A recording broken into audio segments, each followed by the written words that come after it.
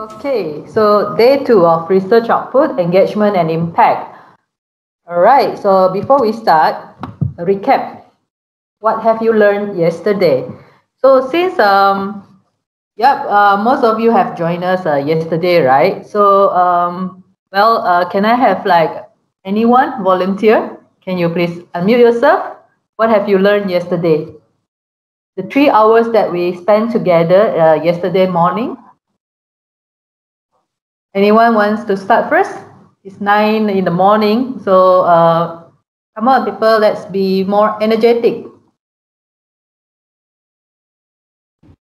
Hello, good morning, everyone. Morning, Dr. Aga. Hi. Okay. We learned quite a lot yesterday. Never mind, you can share 1 or 2, and then we will give chances to others as well. Okay. Graphical abstract and also how to write a short summary for our CV or to introduce us. Okay. Yeah. All right. That's okay. for me. Thank you, Dr. Aga. No Anyone problem. else? I'm treating everyone as like peers and friends, so I'll try to avoid calling names. So volunteer, please. Anyone would like to volunteer?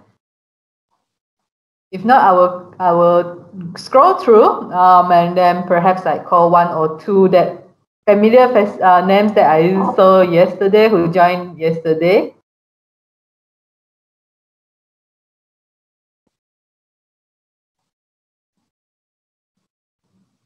Hello? Anyone wants to try? Okay, never mind. Hussein? Hussein, are you there? Hello, Hussein. Hi, Doctor. Hi. All right. So, would you like to share like what have you learned yesterday? Sorry, I'm driving. Oh, you're driving. Sorry. All right. Okay, never mind. I'll move on to the next one.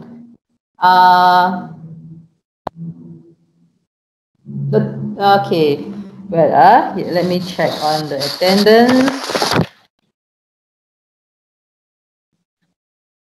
I'll be very fair. So I will just only call those who joined yesterday and be fair to those who joined today, like Prof. Noran, Dr. Sheena. Who else? Okay. Okay, Azura, do you want to? Yeah? Wong here. Hi, Wong.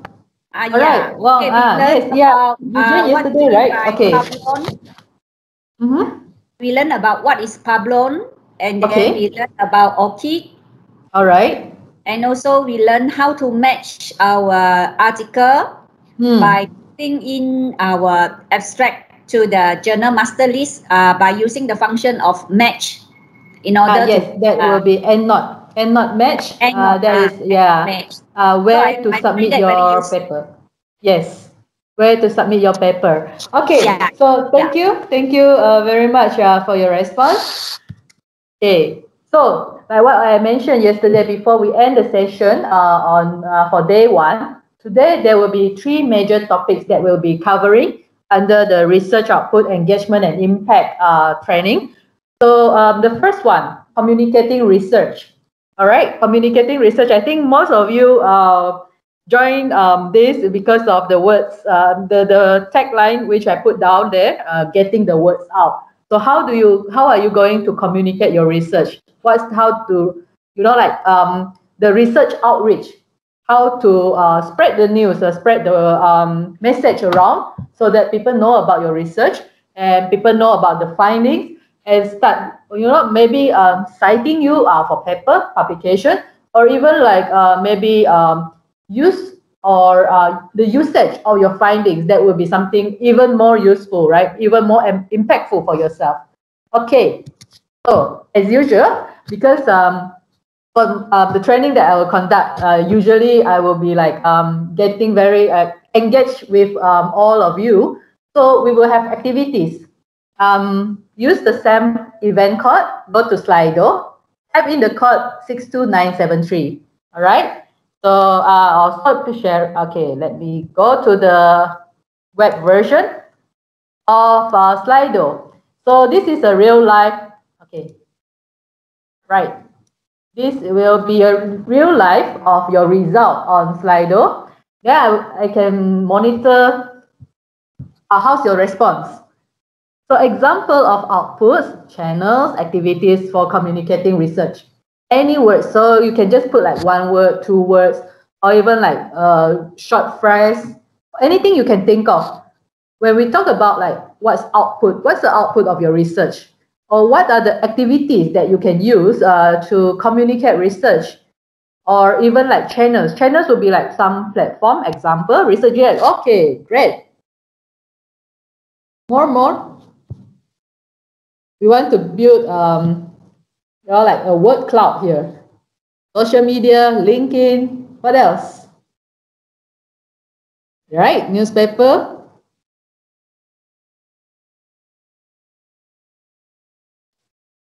Conference, okay. Right, continue people, continue. Blogs. Example of output, don't forget. Your main KPI as a researcher. What's that?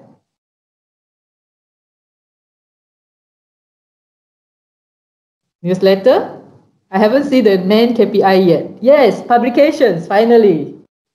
Okay, so where are the channels that ISI, right? This is very funny with an exclamation mark there. ISI papers, okay. So what else? Okay. Channels for communicating. More things?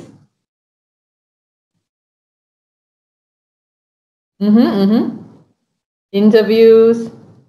We have only 7 of you responding, but my list here, right? We have more than 19, 18 participants. So how about the rest?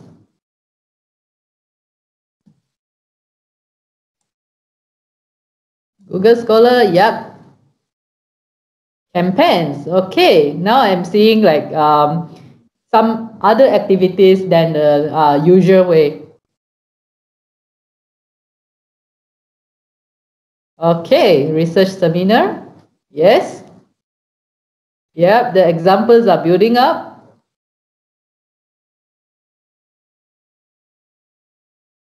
This is very interesting.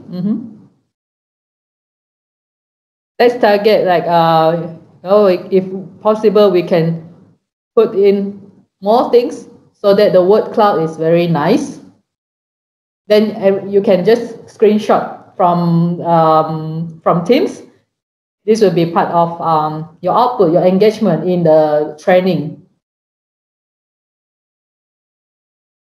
AS review, as reviewer, all right, reviewer. Okay, Facebook interviews, all right, seminars, webinars. Anything else?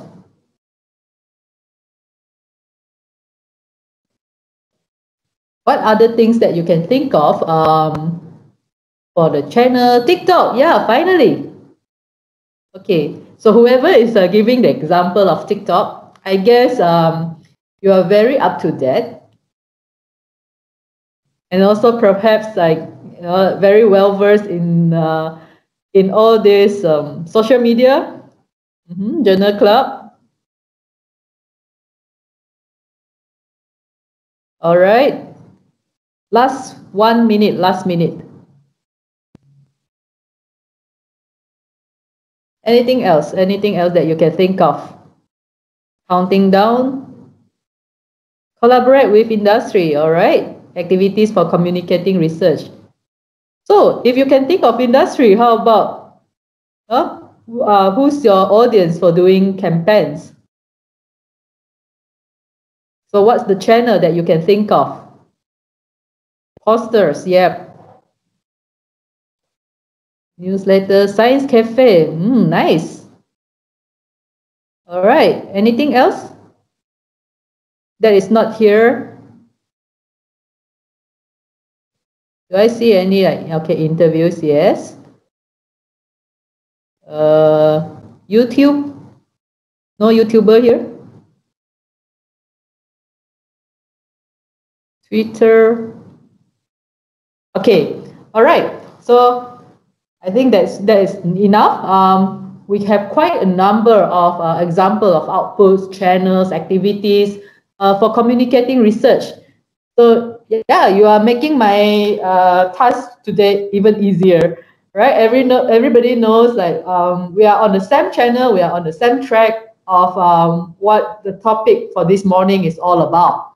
Okay, thank you everyone for your very keen participation and also your engagement. So, okay, I will stop for this presentation, the live. Okay. All right, so let's go back to our slide. Okay. All right, so you have all the examples there. I should just screenshot and put it as an example for the feedback from you. All right, thank you. And moving on. Okay, knowledge communication. So all of you are researchers. All of you are you have your PhD. You have already doing your lecturing and so forth, and you are actually communicating knowledge to the students, to the public, to everyone. You know, like how you are going to disseminate the knowledge around. All right. So knowledge communication, there are actually like around 4 stages of knowledge communication. Okay. First is information intermediary. So what is information intermediary? Information intermediary is actually just to make the information available. So you put your research results into the public domain without any further communication, which means that once you have published your paper, what you do is you put it in ResearchGate, you put it in LinkedIn or your academia or any places, or Expert, okay? Or you put it in Expert and you leave it there. So what you have done, you are actually you are called an information intermediary. What does it mean here is that you are the middle person between the information and whoever potential users out there as to disseminate, as you just put it available. Okay, so the next stage from information intermediary, moving on to knowledge translator. The difference between knowledge translator and information intermediary is that knowledge translator will translate the research evidence for non-specialist audiences. So what you can do, you will give seminars, you write policy briefs, and you do some campaign to translate whatever findings you have from the research, from the publication, so into something layman, something that public or anyone who are not your peer can understand. So in this process, you are translating the knowledge. Okay, you make it easier to understand, so more people will know about the information or the findings that you have conducted through your research. Okay, and then further one more step, going up is a knowledge broker. So what's the knowledge broker?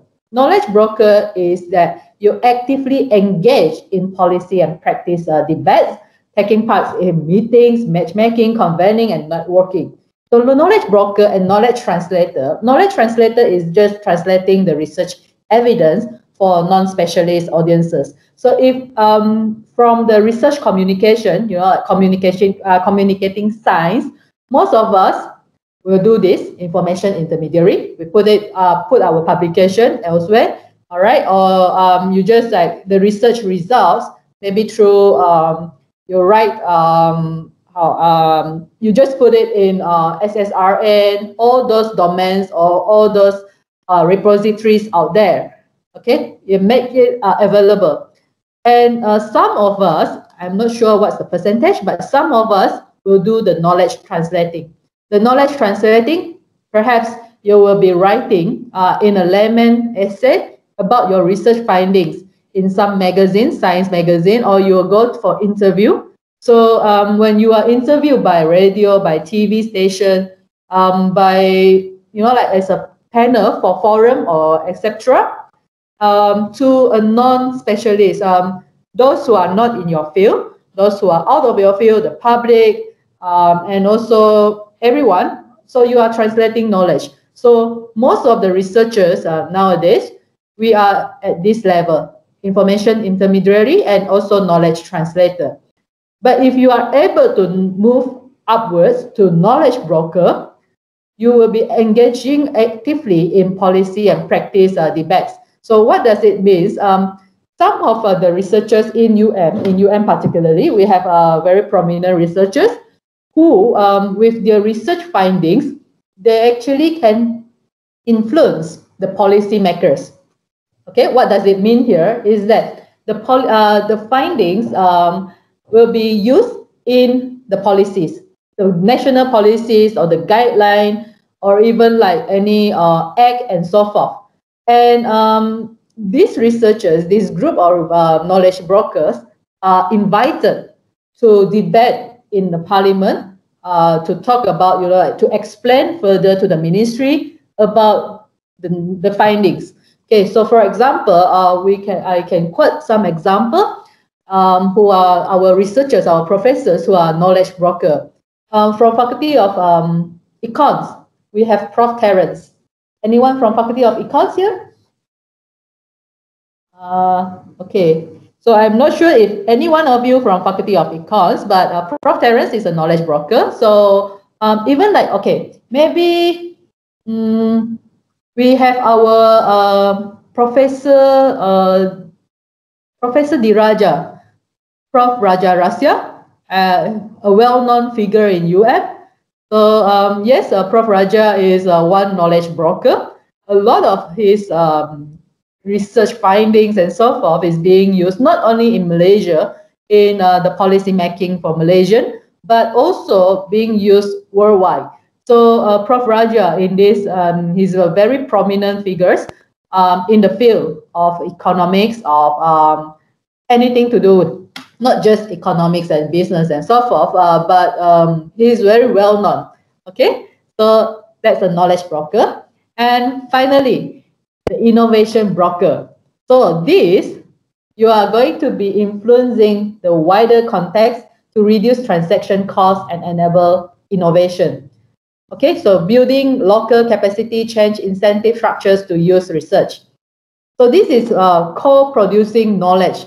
Okay, a linear dissemination of knowledge from producer to all the way to user. So at this stage, knowledge broker, the knowledge is being used in still on paper. It's a policy and practice and debates and parliaments and so forth. But innovation broker is that your knowledge, okay, you can file a patent and so forth, and it's being taken, is being used by innovators to invent into a prototype, some products, okay? And through this innovation, there is like building local the capacity building, okay, human capacity, perhaps by hiring more people, okay, to do the prototyping, to do the mass production of whatever products that has actually come out from the research that you have done in the lab. All right. So this is a linear model, a linear framework of knowledge communication.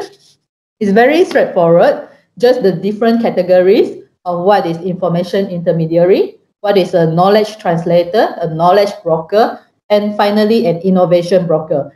So I hope that one day all of you here, our young researchers from UM, all of you will move from information intermediary and knowledge translator all the way to innovation broker and or even like knowledge broker and innovation broker. So we want you to move to the broker category. All right. Okay. Moving on. Okay. So knowledge broker. What is knowledge broker? Like what I mentioned earlier, science, policy, communication. Okay. You transfer knowledge exchange, knowledge translation, sharing, interaction, intermediation, mobilization, and so forth. So knowledge broker strategies. What can you do for as a knowledge broker? The final one, remember just now earlier the slide, Final one is an innovation broker. So at the stage 3, knowledge broker, what can you do? So these are the knowledge bank. Okay, this is where, okay, with all this is the stage 1 and stage 2 of knowledge communication. Okay, but a knowledge broker will do all this to translate it, to move the knowledge further. Okay, so knowledge broker strategies, you inform, you do become a consultant, matchmake, engage, collaborate, build capacity. Okay, so you will be collaborating with stakeholders, companies, partner organization, other universities, and public, not just institution, but general public, general citizens. Okay, so that is like, at least you can move up to stage 3 of the knowledge communication as knowledge broker, the knowledge brokerage strategies by doing all this. Okay, it's very simple. Inform, consult, you match, you engage, collaborate, build capacity. Right? Oh, okay, Dr. Lau. Yes, Prof. Raja is Prof. Ulong. Sorry, I got very confused with Prof. Kahoma, Prof. Ulong, and also Emeritus Professor and so forth. Yes, my mistake.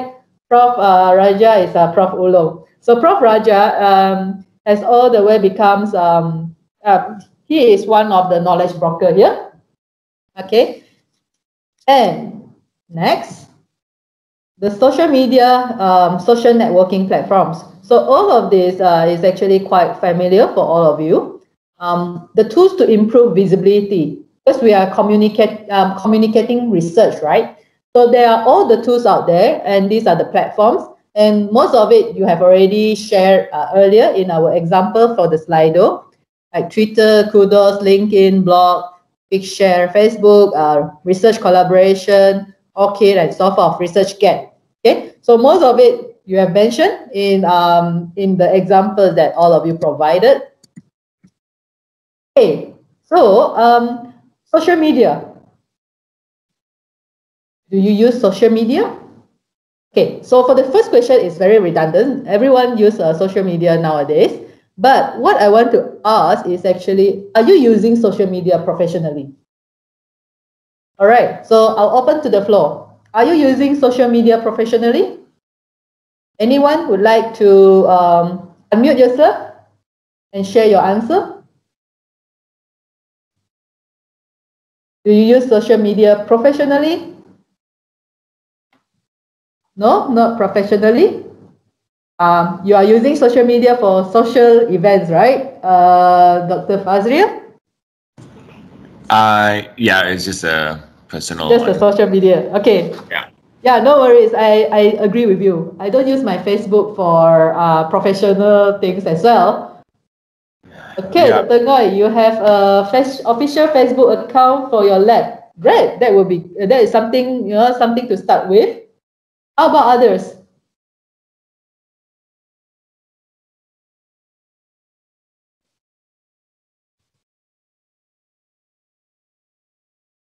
How about others? Or okay, what if okay, let's try this as well.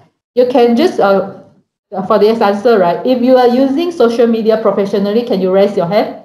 Can you use the raise hand function? Okay, Dr. Ng, you are trying to start one for your research group. Good move, good move. You can start with individual first. Okay. Anyone raising hand? Using social media professionally. The social media actually involve like Facebook just now, all this, LinkedIn. I'm sure all of you have LinkedIn account, right? LinkedIn professional account. Any volunteers would like to raise hand? No? Nobody raising hand?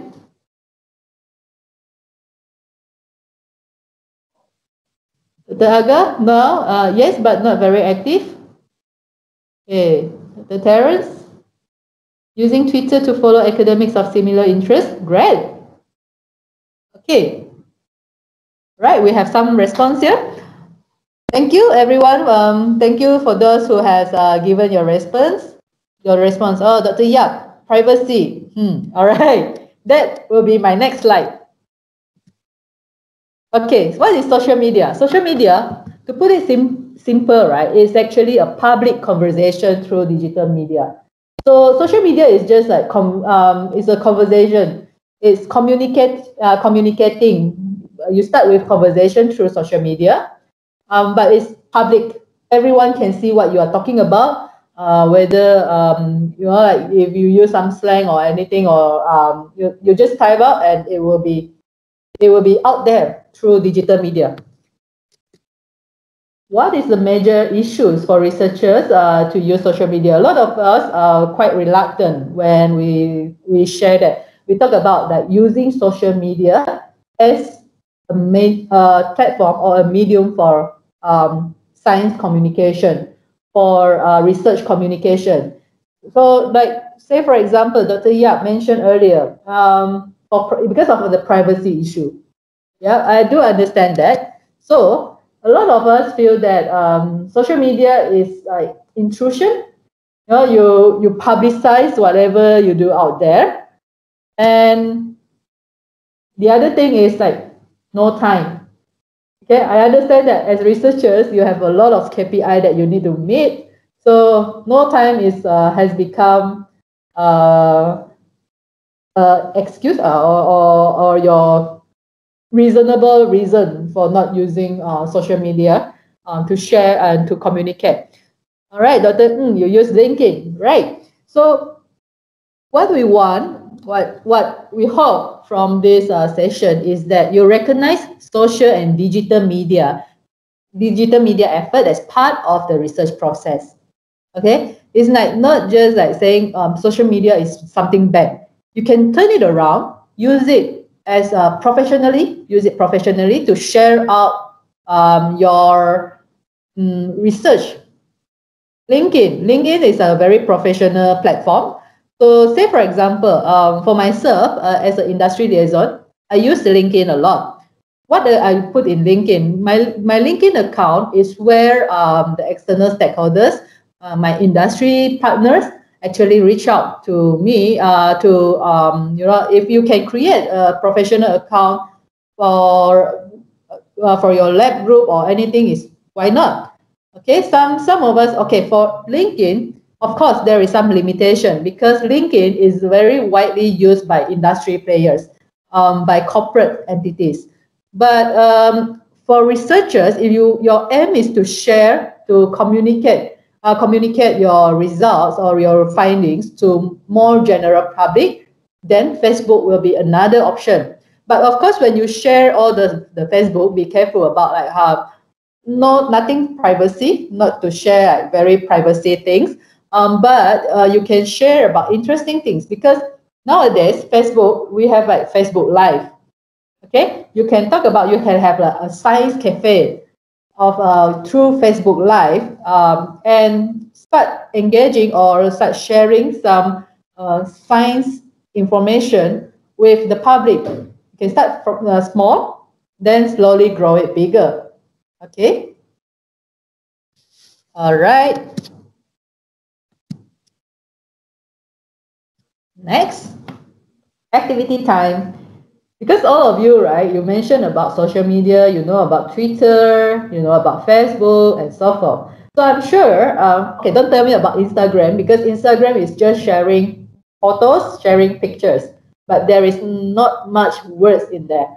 So what the next activity is, I would like you to summarize. We are talking about all really serious matter here, your research. So summarize your research in a tweet. Okay, I say for example, now I'm your audience. I'm a general public. I'm not in the same field with you. Okay, maybe though I will be I will be able to understand what you are talking about because of my role as a research manager, as an industry liaison and research manager. But just treat me as a layman, a public, general public. So if I ask you, so what your research is about, can you summarize your research in a tweet? So in a tweet, right, it's not 140 words, okay, it's not a paragraph, but it's actually the character. So it's the ABCD, 140 or less. Would you be able to manage that? Everyone, okay? Okay, any response?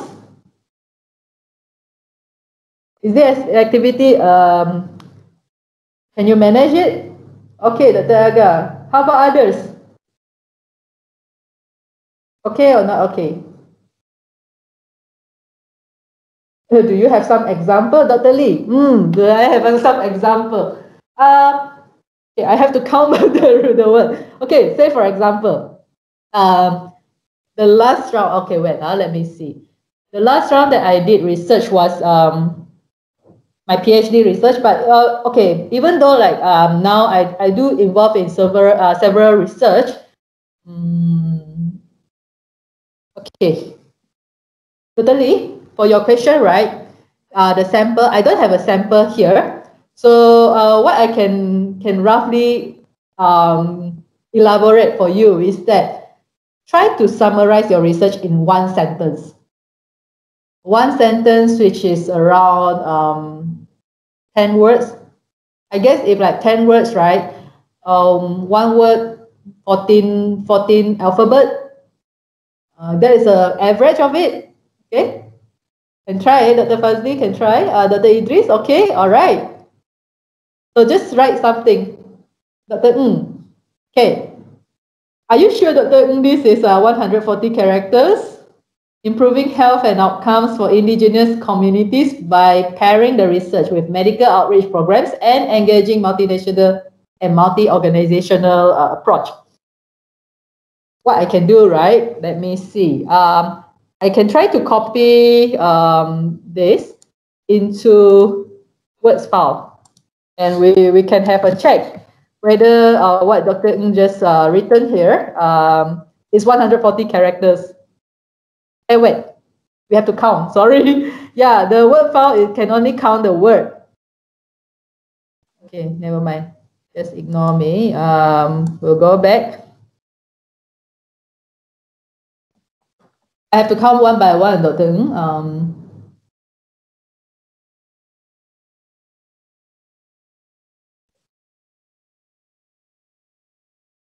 Okay, how about others? Really can check all words? I thought the words is only checking. Okay, hold on, yeah.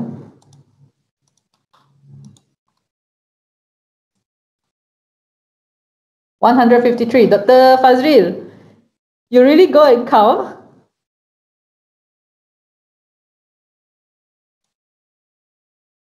Dr. Fazril, can you unmute yourself?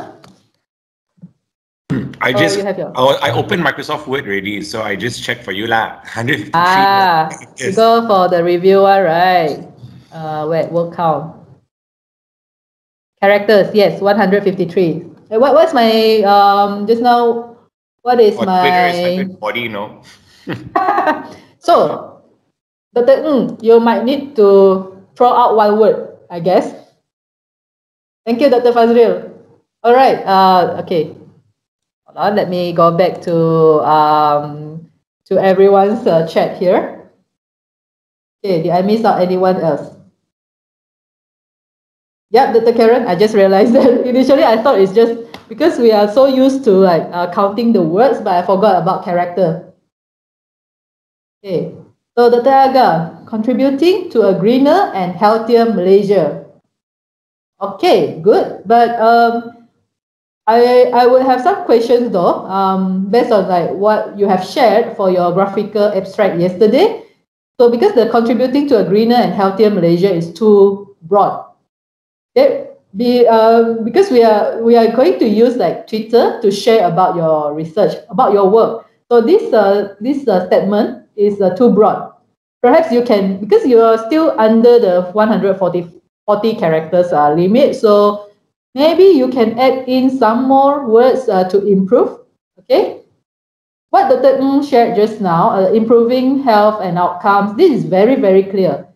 We know about what you are doing actually. We can actually guess your research project or your findings through this Twitter, through this tweet.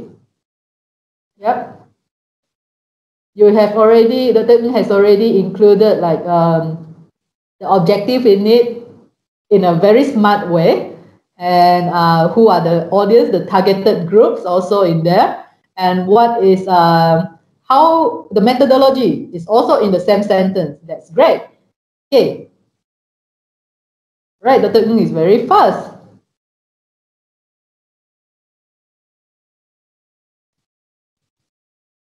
Dr. Terence, yours is medical doctor interested in aging, muscle, and bone research. So what's about your research project? Okay, Dr. Idris, passionate life scientist with interest in natural products, research, and communication. Focus is to develop and formulate bioactive rich health products. All right. Yeah, this is an introduction of yourself in a Twitter way of introduction. Dr. Sheena, health equality for all through improved awareness. Yeah. I think this is quite fun, right? Because you get to learn like how to actually think about your research and incorporate it with the social media. This is actually all these activities, right? I'm actually giving you training as in hands-on. You actually do it yourself on how to communicate your research. Okay, Dr. Fazril. Antioxidant properties of tiger milk mushroom show promising results as adjuvant in diabetes. Wow, this is interesting. So if I'm a public, right? Yes, I am a normal public. So with Dr. Fazril tweet here, I'm interested to read out more because it's antioxidant properties. So I would like to find out more about the tiger milk mushroom. I'd like to know how I can become younger through tiger milk mushroom. Right, Dr. Fazril? Yeah, I just thought it's like, obviously you can put everything in, but it's like hopefully it interests people enough. But actually, if you look at my research, it's like we're doing it in a mouse model. So and we've seen promising results. So it's just enough to just hopefully catch the attention of people. Yes. You can start doing that. Okay, Dr. Lee. Older Life Matters, public perception on COVID-19 in nursing homes. This is very interesting as well, Dr. Lee. Would you like to unmute yourself for a while? Oh, Dr. Lee? Hi. Hi, Dr. Lee. All right. I simply tembak first. Yeah, no worries. Because this is just everyone here is we are friends. We are all from UM. We are in the system. So no worries. Whatever is being discussed here is just a way to learn from each other. Okay, you can learn from all the others researchers from other faculties as well. Okay, Dr. Ngoy, antimicrobial resistance and bacterial genomics from genetics to biotechnology. Well, okay. So Dr. Ngoy, you are from genetics department? Hi. Yeah, Dr. Ngoy. Yeah, I'm from medical microbiology. Medical microbiology. All right. Yeah. Okay, great. All right. So, okay. I think that is like more than 15 minutes. We have like very actively communicating, engaging with each other through the activity of summarizing your research in a tweet. So now after this, right? Think about when you have done your research. Remember yesterday when I showed you the whole research cycle? So start about thinking of engaging the cycle after you have published, after you have done your publication. Start thinking about engaging, start thinking about creating, like building the pathway to impact. Okay, although the pathway to impact the evidencing should start from the beginning of your research. So later, in our next topic, we will be talking about some of the research impact, but I won't go into details of what research impact is, but just a general, like a surface, so that you can grasp an idea what research impact is about and how you can include from the beginning of your research, from even ideation, from planning of your research, okay, moving towards the impact. So what's our tagline of UM? Now testing time. Everyone, Datuk VC shared in his 100-day speech, right? And reveal our new tagline. So what's our new tagline? Just want to know. Poise. Poise. Poise is our values. Although I know, yeah, poise is a very it's very catchy and very easy to remember. Dr. Terence, Global University. What's the full tagline? What's the full tagline?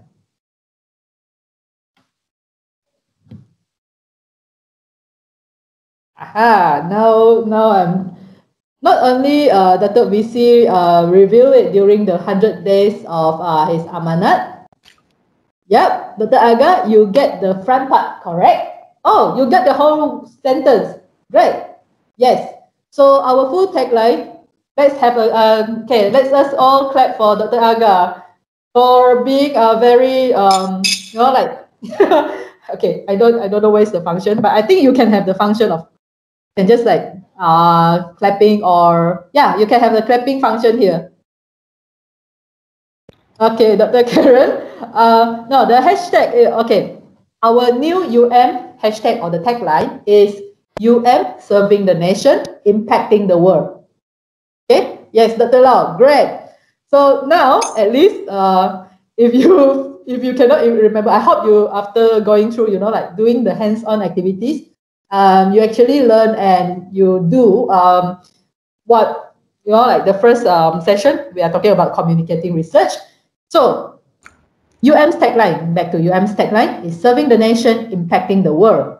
So what's the message here? The message is all of our researchers, all of us, all of you, I'm part of the researchers as well, because I also involved in research. So all of us, when we start with any project, whatever project, okay, new project or even like ongoing project, start thinking about how you can do some impact through your research. Okay, so all of us here, we have a mandate, we have our objective, we have a mission here as a researcher. The mission of researcher is to serve the nation, to serve Malaysia, to serve the community in Malaysia, and slowly impact the world.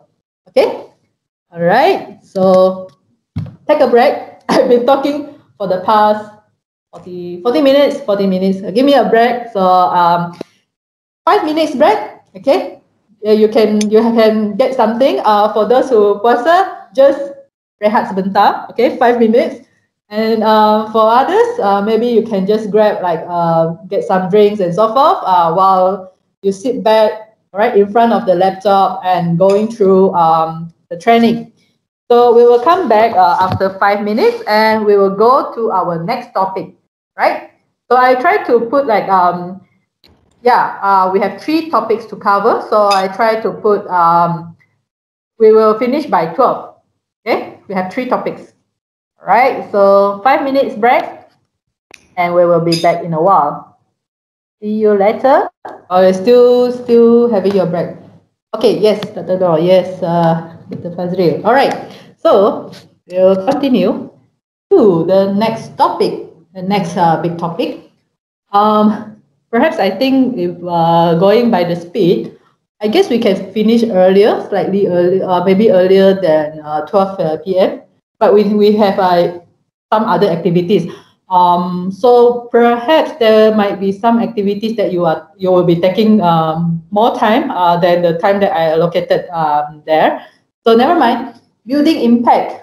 Okay, back to the next topic. So why I choose a building impact? As a researcher, when we talk about impact, right? Building impact is from your research.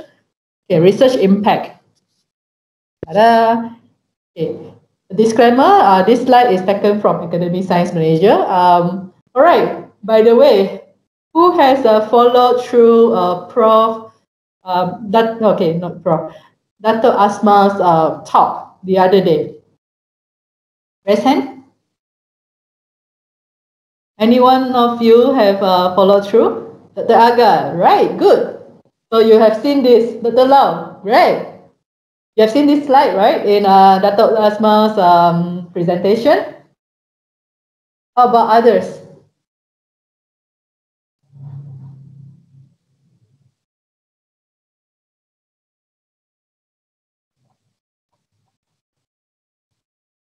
Anyone else? No? Dr. No? It's okay. The talk itself, the webinar itself is very interesting. Dr. Fazril, you all know.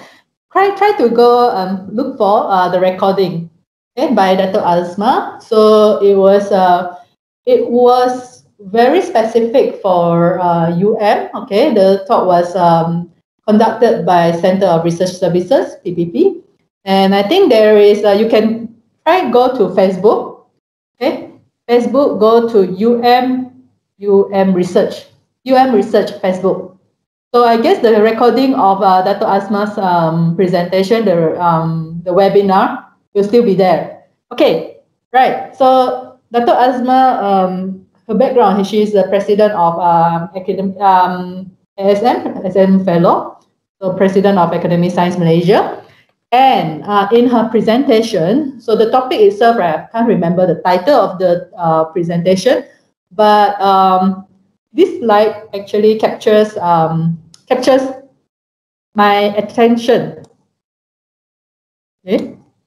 A wow project. So this was actually coming from Dr. Nayer's. Source is from Dr. Nayer's in 2021. Okay, wow project.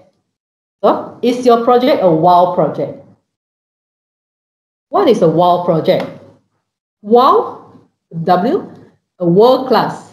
Okay, your project is meeting a global challenges. It's very novel, innovative, solving major problem or challenge. Or, the O for wow, your project is also outstanding, which is the quality of the proposal of your project with a clear objective, significance, and impact. See the word impact here? And with sound and rigorous methodology, and it is easy to understand by non-specialists. Now you know why it is important for today's training. Remember earlier, the first topic, the communicating your research. So easy to be understand by non-specialists. And the last W is a winnable, okay, which wins the hearts and minds of the community, of the stakeholders. Okay, thanks, Prof. Noran. Prof. Noran, you're way up there. So Prof. Noran is our Dean for Research Cluster of Health and Wellbeing. Thank you, Prof. Noran, for joining us for the past 1 hour. So, winnable.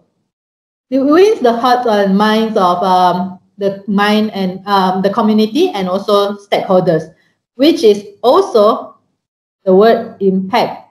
Okay, impact here. So you see, even the word impact, right, in this slide alone, it appears twice. Impact here, then impact in outstanding as well. Okay, now think back. Now is a open discussion time. Okay, open for all participants. So, right, well, we'll talk about your project, your research project. Is your project a wow project? Okay, some of you have already shared, right? I roughly know, say, for example, Dr. Ngoy's antimicrobial resistant and bacterial genomics. Dr. Lee's on the public's perception on COVID-19 prevention in nursing home. Okay. Dr. Fazril, the tiger milk mushroom. Yeah. And then who else? Dr. Sheena just now, health equality. Yeah, on the improved awareness. And then who else? Yeah, Dr. Aga, I think. Okay, Dr. Aga's one is green and healthier Malaysia. Yeah. Then Dr. Ng's improving health outcomes for indigenous communities, pairing research with medical outreach program. All right. So we will take Dr. Ng's project. Okay. Dr. Ng, you are here, right? Hello, Dr. Ng. Are you able to unmute yourself for a while?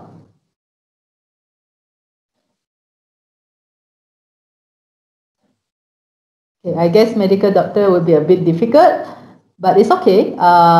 Let me see.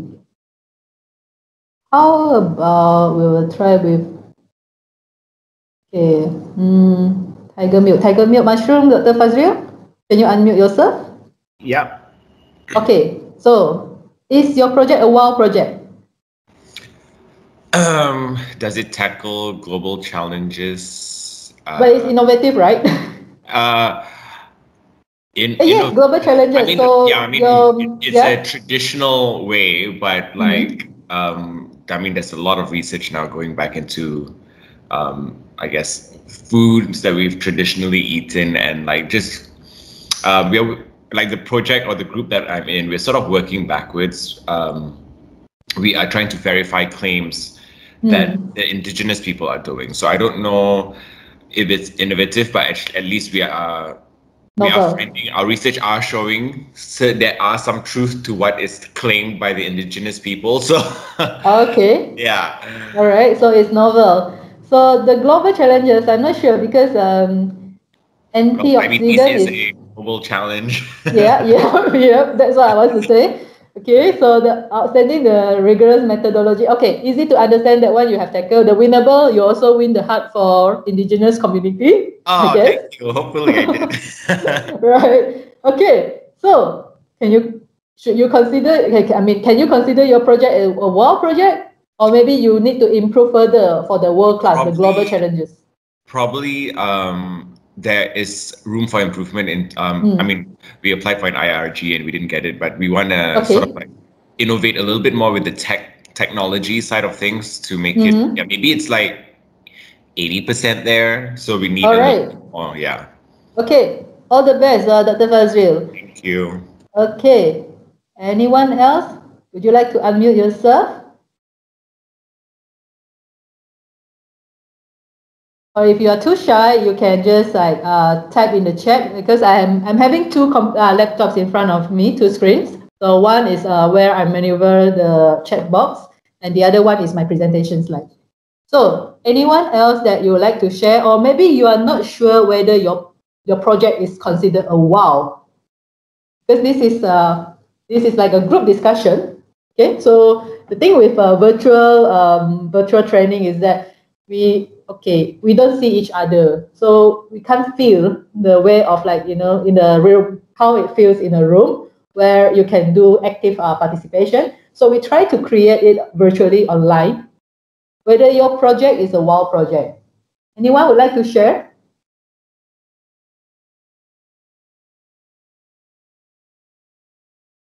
Come on, come on.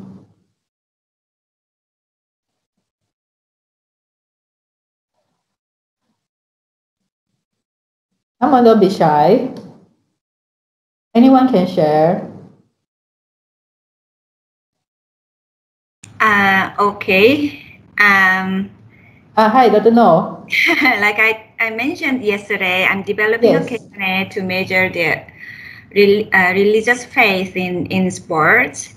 And this questionnaire is the first questionnaire to measure the religious faith.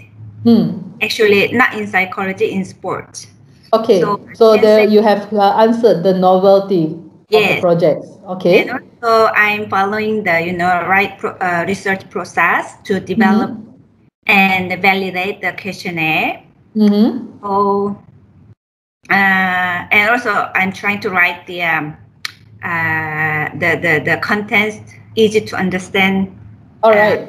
Yeah. The outstanding. Okay. How about like so what's the stage of your project at the moment? I don't know. My process? Yeah, the project. Oh, okay. I finished the content validity with a panel of experts, and also I've done with a pilot study. So now for the factor analysis, I'm collecting more data. I think maybe around 600 participants. So I'm collecting data for the factor analysis. Okay. So I guess while you are collecting the data from the participants, right, you 600 participants. So that is where you can start your impact evidencing, the pathway to impact. Like you get them involved, get the stakeholders. They are your stakeholders. So they will be the one who is actually going to, if I'm not mistaken, your project is about the religious understanding for sport performance, right? Yeah. So see, there you have that stakeholders there. So the impact part, go for it. All the best. All the best for your project. Right. Dr. Terence, all projects lead to a wow project eventually. Wow, Dr. Terence, you have a very okay. It's good to be very confident, but well, sometimes frankly speaking, being in the central office, yes, I don't doubt that our researchers, we do have a very good project. But to claim that all projects lead to a wow project, how should I put? Sometimes there is like one or two rotten apples in a basket, if you understand my, you know. So that's fact. That's fact. All right. We have UM still has a huge room for improvement. Okay, and we are trying to we're trying to help. We support, help, and to push for all researchers to go towards this direction. Okay, for the addressing the global challenges and outstanding the proposal and winnable. Why I mentioned that the deterrence is because the quality of proposal. So sometimes, right, I guess I have a colleague here, one Zura from PPGP. So right, so sometimes when the central office is reviewing some of the proposal seems very lacking in terms of like the information is still not until like the world class universities standard. Okay, there is like a lot of rooms for improvement. So yeah, so I guess from the central office side, we will do what we can to help and to assist the researchers. Okay, all right. So shall we go for one last wall project discussion? But Dr. Terence, you can just like you can. All right, I see someone raising hand. Hold on. Who is raising hand? Or you want to just like Hi, sorry. Dr. Terence. Yes, Dr. Terence. I think what I was trying to imply is that whatever I can speak for myself, whatever I'm doing now, I probably wouldn't take the 3 criteria that you have on the screen as a definition of a WOW project. But I think the aspiration should always be whatever little bit we do, we maybe consider a pre-WOW project that would lead to the WOW project that we all want to aspire to. Dr. Terence, I really like your motivation, your self-motivation. I do hope that if all our young researchers in UM has this kind of spirit and this kind of your morality, I'm sure UM will strive even better. Very kind of you, but I suspect I probably echo the thoughts of the people in this group. And I mean, a session like this probably has already some selection bias that people who come to this wants to do better. So I think I echo the views in this room. So I don't think it's a personal view. I think it's a collective view. Thank you. All right. Thank you, Dr. Terence. Thanks for sharing your thoughts. It's very, and also your suggestions and your ideas is very interesting. To look for to have such an insight from you. Okay, right. So we will move on because we are talking about WOW project. Okay, we will move on. Okay, the logic model. So this logic model, right, is also being applied to the linear model of the linear of input, output, and so forth until impact. So this what is a logic model? First, you have the input. Okay, input is the resources dedicated or to consumed by the project. So the inputs, right, usually is like, say, for example, your research assistants. Okay, you hire research assistants. You have like lab facilities, buy consumables, you buy the reagents. Okay, the money, the budget that you have already counted for the projects, you receive it from the grant. Okay, and the time time spent to do the research. So all this is actually the input, okay, for a project. Then activities is where what have you done to fulfill the mission or to fulfill your objective of the projects. So the activities you can have like like data collection, okay, sampling, assessing or reviewing, or like what just now Dr. No mentioned. Hers is more on the, because of her background of study, so it's more on the survey form. So when you do all the interviews and so forth, that will consider the activities which you conduct. From the input, you have the activities. And output. What is the output? The output is the volume of work accomplished by the project. So in whenever you apply for a grant, right, you will be stating very clearly. So what is the activities? What are the methodology? What is the output? So output, say for example, number of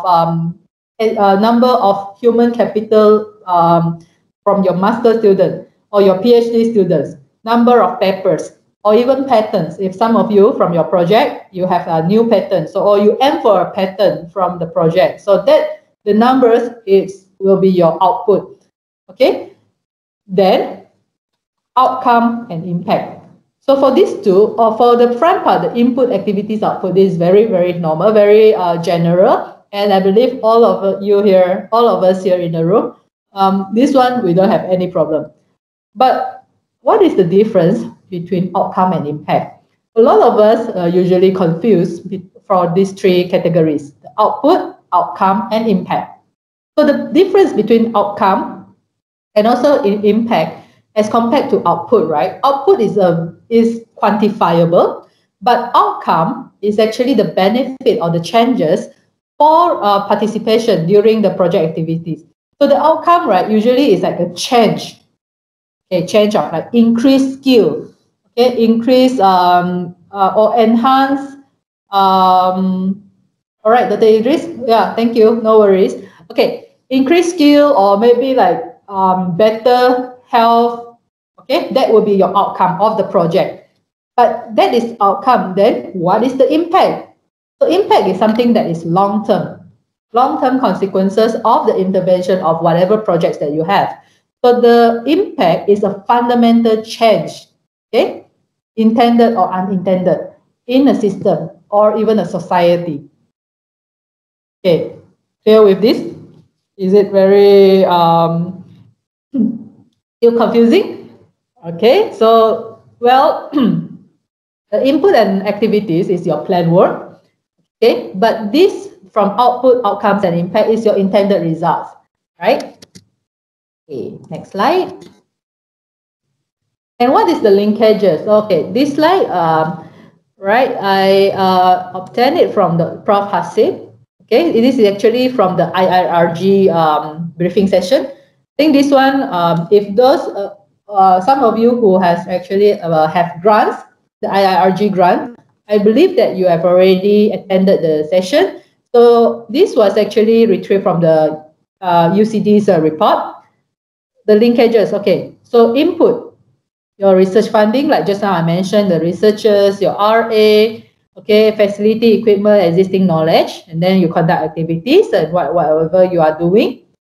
Then, okay, the output, what is the output? The numbers, okay, like publication, human capital, prototypes, patents, or new companies form, exhibition, and so forth.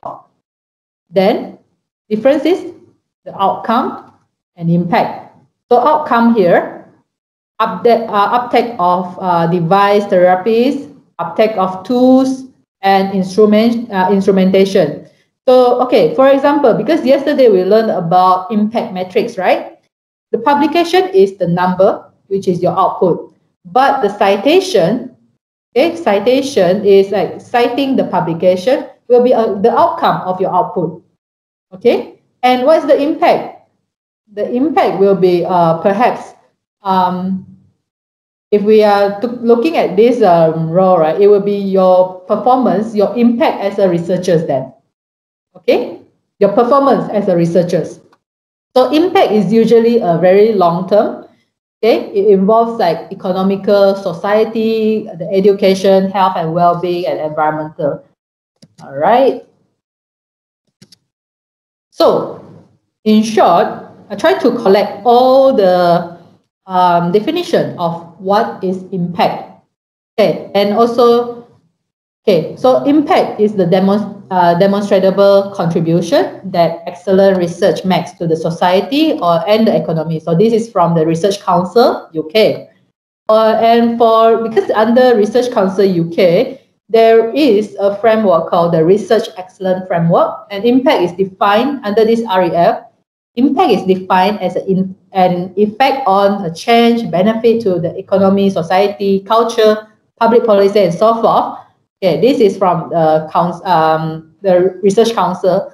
In short, the provable benefits of research in the real world, that is impact. So what is the provable benefits? Okay, Research in England also said that the effect on, okay, you can see it's actually repeating, effect on change, benefit to the economy, and so forth, beyond academia. So the key word here, where we talk about impact, is actually beyond academia. Because when we look at it, right, it's all how the excellent research makes to the society and to the economy and so forth, right? So it's beyond academia and beyond the contribution to academic research. It's not about how many papers you publish. It's not about how many ISI you publish. Okay, it's not even about like how many conferences you attended, how many courses you conducted, and so forth. That will be all under your impact as an academician. That will be your KPI score. So the KPI is actually a quantifiable, but impact is very qualitative. Okay, it's very qualitative and it's beyond the academic research. Okay, we are talking about more than that, right? And because earlier I've already asked and we discussed about the WOW project. So WOW project, is your research making an impact? Okay, what is impact then? All right, I had a discussion with Dr. Julie Bailey. I think you can hear Dr. Julie Bailey. She is now in UCL, if I'm not mistaken. Okay, I met with her when my study tour to Coventry. So during that study tour, we had a discussion on research impact. So what is impact and what is not? Impact is, the keyword is the change in something beyond academia. For example, the change in policy. You are using the results or whatever findings you have from your research to change the policy, the increase of effectiveness of something. Okay? Improve well-being of human, for those who are from the Faculty of Medicine or even social sciences. Okay? Improve well-being, reduce costs. So there is a change. There is a positive or a negative change. It doesn't matter. So it can be an increase, improve, reduce. That will be some of the key, the verb for impact. Okay? And it is demonstrated with evidence. All right, there is evidence because we did X and therefore there is a change in Y. Okay, because we did this. Say for example, maybe if your research, right, because of what you have done, then the community benefit. Okay, I can just think about the tiger milk mushroom and also the indigenous community. So perhaps your impact will be something beyond. This is something wild. I'm not sure whether it is relevant. I'm just quoting an example. Perhaps because of you use the tiger milk mushroom, which is traditionally a herb, which is only used by the indigenous. Therefore, what's the change? The change is that more people will know about the tiger milk mushroom. Okay, there is a change in the society. Okay, more people will know about it. More people will know the benefit of tiger milk mushroom, or even change in economical. Perhaps because you need to get the indigenous people to help you to harvest the tiger milk mushroom. There is some income for the indigenous group. There is a change in the economical for indigenous group. You somehow, from the research, right, your impact is you help to build, to raise the cost, or the status of the living status of the indigenous group. Okay, that will be the impact. So that is all considered under impact because you have done something. Therefore, there is a change in whatever it is, and this is achievable through partnerships, through collaboration, and through engagement. And that is where our office, okay, I'm just starting to promote my office. UMIs come in, okay? UMIs, Industry and Community Engagement Office. So what we do, that will be our tagline: connect, engage, and partner. So we, okay, how should I put it? All right. The impact can be achieved through partnership, through collaboration, through engagement. So, say for example, if your research, right, of course you will engage with stakeholders. Your stakeholders, whoever it is, your stakeholders, you have a partnership with them, you collaborate with them, and you engage your stakeholders in your research. Then you will see the impact slowly building. All right? Right, Dr. Fazri. Thank you that agree with me. So, that will be the explanation of impact. But sometimes, some of our researchers, right, because research impact is actually worldwide, is quite new. Even though in UK, it has already started for quite some time. And if in UK, the REF exercise, they have the REF exercise in 2021, which is this year. That will be the second exercise already. And they have already evaluating about the impact. Yeah. So prominent, I mean, like those who are very, who are the pioneer in the research impact globally, is actually a new thing. I would say a new thing, just like for the past decade, the 10 years globally. So we are actually moving towards that. And remember yesterday when I showed you about the ranking of THE impact ranking, and the impact ranking shows about the SDG or the SDG criteria and so forth. All right, now you know, right? But the thing is, a lot of the researchers, right? How should I put? There might be some misunderstanding about impact. So impact is not about dissemination.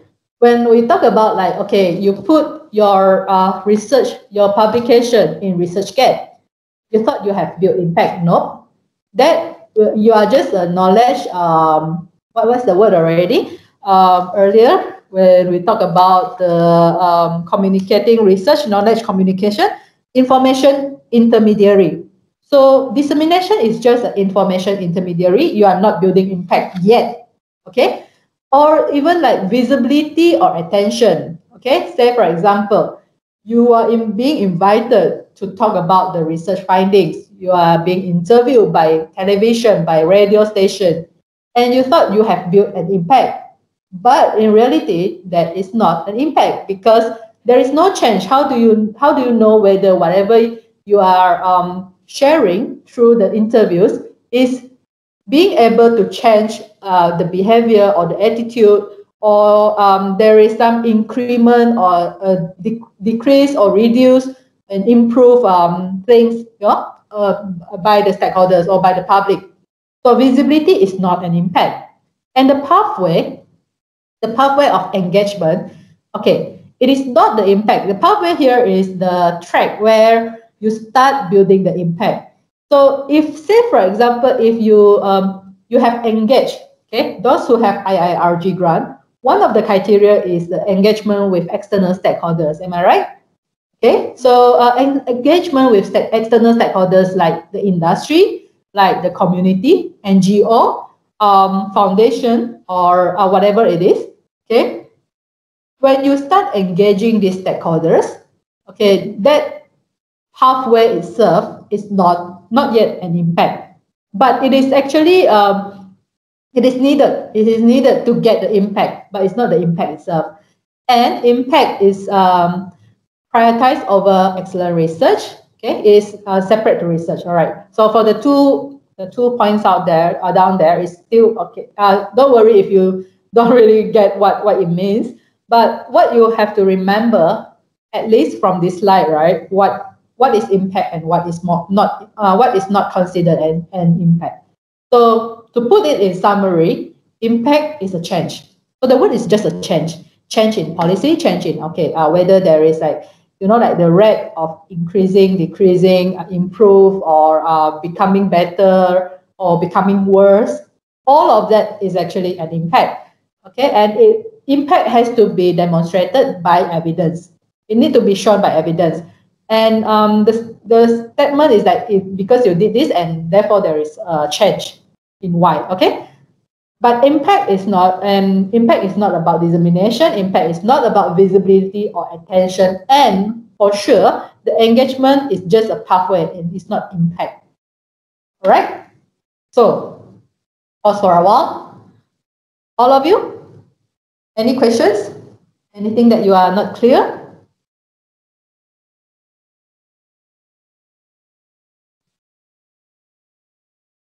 Anyone wants to unmute and ask anything, or okay, everyone? Okay, good, clear. Is it clear?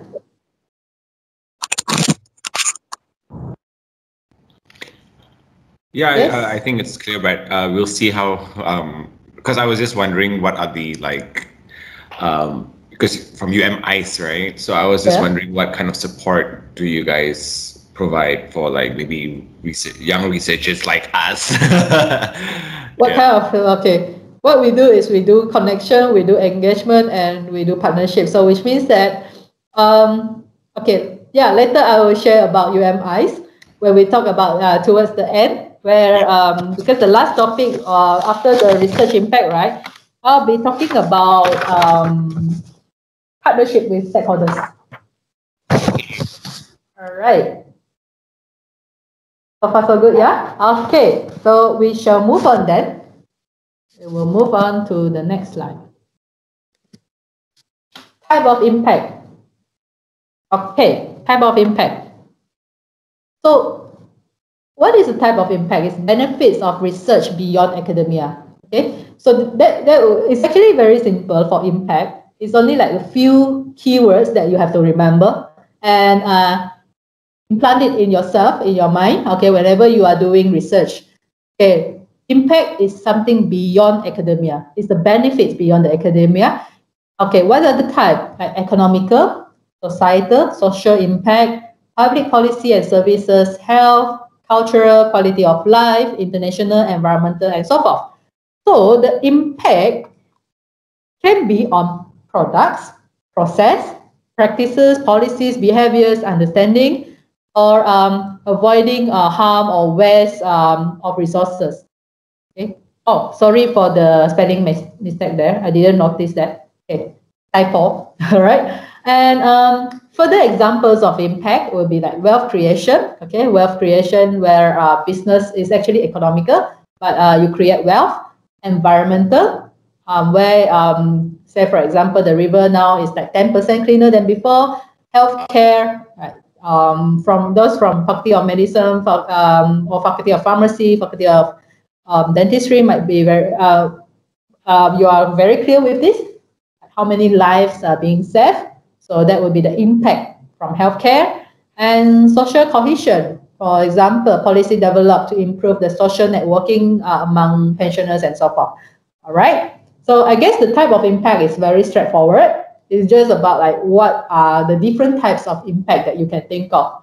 So it's like usually the normal one, like economical, the social impact, public policy, the health impact, the cultural impact, the quality of life, or international, where whatever you are doing is like impacting globally. So that will be the global impact and environmental. Okay. And why do we measure impact? Why measuring impact? So the reason, right?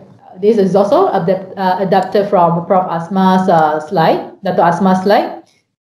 The reason why you need to measure impact, to put it simple, is that there is a 4 A's: advocacy, accountability, analysis, and allocation. So advocacy is actually to help in gaining support.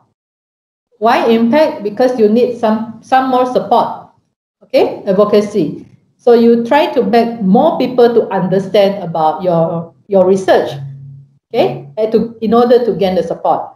Accountability is to show what you have achieved so far. All right, and then analysis, also finding out which approach is more effective. allocation, of course, is like consideration of the investment and so forth. So the measurement of research impact is essential to help direct the allocation of limited resources. Because nowadays, right, funding for research is very, very scarce. Even you, as young researchers, I guess everyone, we are very clear that it's getting more and more difficult to secure a funding. Okay, what more to say? Secure a research funding. So your research funding has been cut a lot. It's no longer luxurious like a few years back. Maybe if you compare to your seniors in the faculty or even to the mentors, yeah, it's not as luxurious as before. So money is hard now. Okay, and with these limited research resources, right? What are you going to do with that? So by measuring impact, we are trying to look at maximizing the research benefit and minimizing the research waste. Because when funding is like very easily you can easily get funding. A lot of the time, the allocation or the money, the funding is actually being wasted. Why say so? So, for example, we look at it very, very objectively. I'm not trying to complain or anything, but look at it objectively. Because when there is a very luxurious funding, right, every researcher wants to have a specific equipment in your own lab, okay, in the own lab. But the equipment can be shared with other researchers. You know, sometimes the equipment is, or maybe some machine is very common, okay, where you can actually share maybe with the team or maybe with the faculty members or even sharing with the university, other faculty who might want to use the same equipment. So by this kind of sharing, right, you are actually maximizing the equipment. You have the ROI of the equipment, return on investment. New equipment is required. I don't doubt so. What I put here is that yes, sometimes, right, the new equipment, if there are times that some of the equipment is very, very specific to your research. What we are sharing here is that, but when some equipment which is common, the common use equipment. Sorry, I'm not from chemical, or I'm not very sure what's the name. Like, I only know my colleagues mentioning like GCMS, things like that. You know, like microscope or things like that, where you don't have to have like one microscope each for your own lab. Okay. Yes, Dr. Aga, I agree with that too. Emerging without emerging technology, yeah. But what we can do when the funding is scarce? I'm throwing a question here to everyone. So from the management point of view, it's actually happening everywhere. It's not just in not just in Malaysia, but it's actually happening everywhere else. So with a very scarce funding, right, research funding, what can you do? How can you minimize the research waste?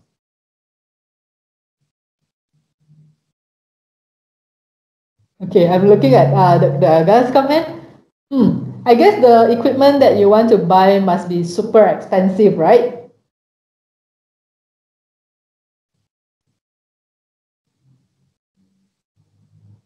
Yeah. So okay, right, very frustrating.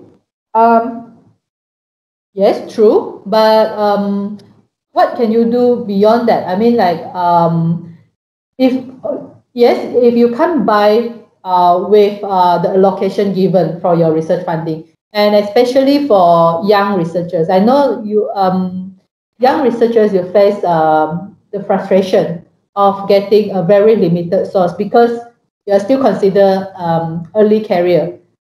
Okay, so when you go for like bidding for your projects and so forth, you might lose out to the more senior researchers. Okay, actually, it's just the track record. It's just the experience. one day all of you will be there. Okay, right now you're still very young. You still have more time to climb up, but the thing is, your KPI you still have to achieve. So with the scarce funding, what can you do? What can you do instead of like saying, say for example, the Aga, instead of like buying equipment, perhaps you can source around in okay, maybe in your lab or your research team there is no such equipment. How about in from the central facilities, or even like other faculties? Okay? Maybe you can collaborate in itself. You can collaborate with researchers from other faculties. Even like say for example in this room here, who knows the one equipment that you need. Perhaps some of our friends might have the equipment in their lab. Okay? Well, let's say the equipment, I just would like to justify a little bit here. Yeah. Okay, our institute is very old, and some of the equipment that we have is already broken and they cannot be used. And if my student need to actually use this particular equipment, yes, we can collaborate, but you have to understand that some of our samples need to be kept properly at one place. And then if I collaborate with other university, it would be difficult. But if I collaborate with means my student will have to transfer the samples from my institute maybe to another research center, maybe just very far away, and the samples may be gone on the way there. So there are so many things to be considered, It's not really just that we want to buy equipment. If we can actually collaborate and not to buy anything, we would like that, because again, like let's say 50K can be used for many other things. But if a young researcher without any equipment in the lab, is also not a really good thing when we bring in collaborators, When we bring in collaborators, when I bring my collaborator to my lab, they were like, wow, you just have pipettes.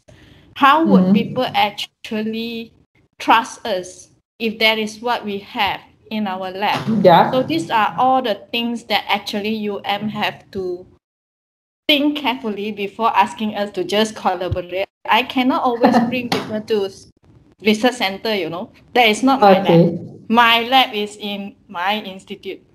And even just very simple items that we need, we are not allowed to get it. So it's actually quite difficult. I think medical and also engineering colleagues here face the same thing. I mean the young ones. I'm sure those seniors I heard with many HIR grants, they have no problems because they could purchase equipment back then. But for us with a new lab, without anything, and you ask us to collaborate, I have people from, let's say, US coming to my lab and they look at my lab, oh my God, it's so empty.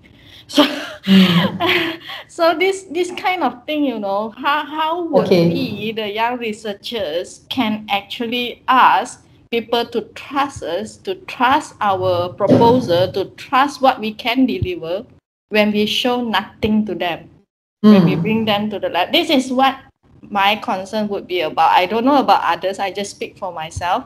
But I think somehow equipment, there should be a way for us to purchase some equipment, although yes, it's available maybe in some other research centers in but we have a team, and let's say we really cannot have that equipment within our team, we should be allowed to purchase it. In some way, I think the research management team should think about this, because we really get money, let's say we get FRGS. You just need to help us a little bit by letting us to move some of our money here and there so that we can get what we want. At the end of the day, we want to get it to do research, right? We are not getting it to just put it there. So I hope that Dr. Aga, help to do this. Yeah. Maybe this is not the proper channel to actually. Yeah. But the Yeah. thing is, this is what my concern is about equipment and all that. Yeah. Yeah. Thanks, Seriously, this is not the proper channel. But I understand your frustration. Yeah. So the collaboration, right? When we talk about collaboration, it's not necessarily means external collaboration. Collaboration here means that outside of your your own team. Okay, think about like multidisciplinary collaboration with yes, other research center, other faculties, or even in like other groups in your own faculty. That kind of collaboration. Then we will have like multiple names on the paper, like let's say 20 names, and then is going to cut our KPI just because we have many names on the paper.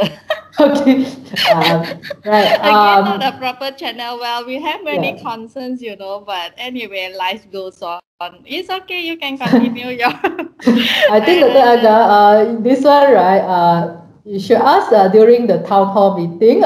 We did, yeah. But it's not Beyonce.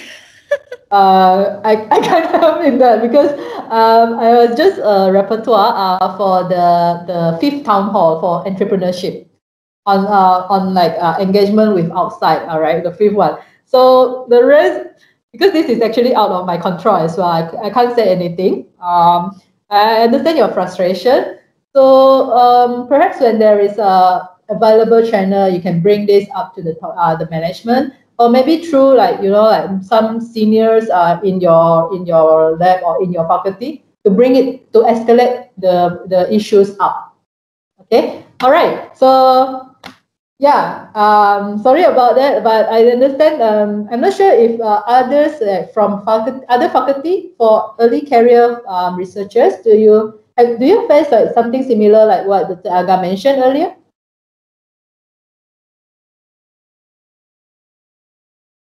Anyone from other faculties?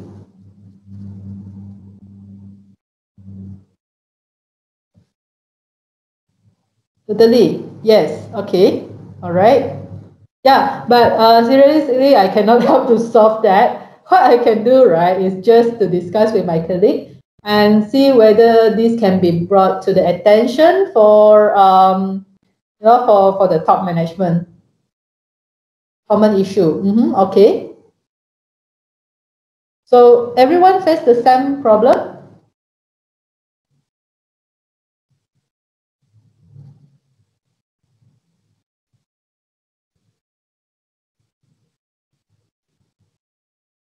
Hello. How about others?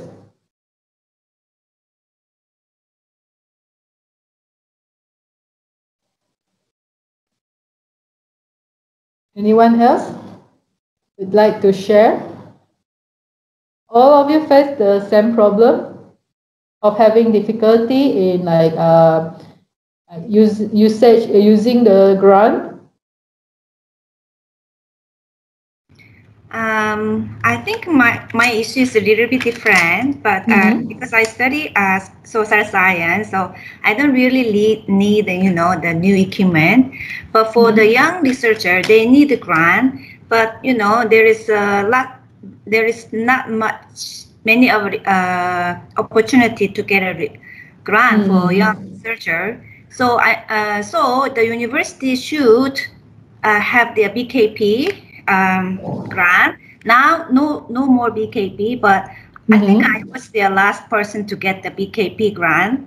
Okay. So they should open BKP. Right.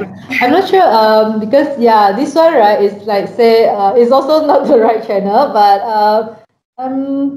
if among our participants, let me see. I think Dr. Nadia, are you there? Hello, Dr. Nadia?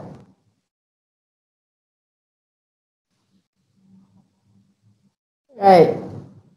I'm trying to find if there is any from the central office, any management team from the central office that can help to, maybe capture and like compile this thing. But yes, it's actually the best platform is during the town hall session. Okay, So if I'm not sure if there is any, try to see whether there is any where you can give your feedback. But because the whole university right now, we are undergoing transformation plan. We are trying to implement all the strategies that has been shared during the town hall session. So from time to time, I guess there you will see, like in your email, asking for some feedbacks, and because how they want to do the transformation plan this round is really engaging with all the researchers internally, and also even like the transformation plan, engaging with external parties as well, how we can have a new direction for the whole university to move further.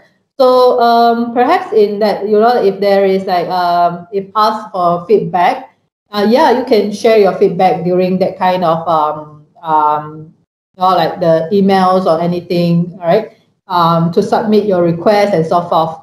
Okay, so I'm very sorry I can't help that much because it's out of my control, it's out beyond my role as well. Okay, even though I'm working in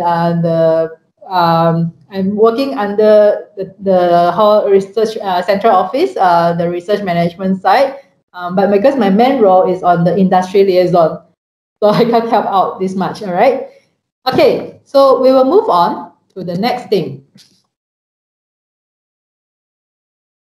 Okay.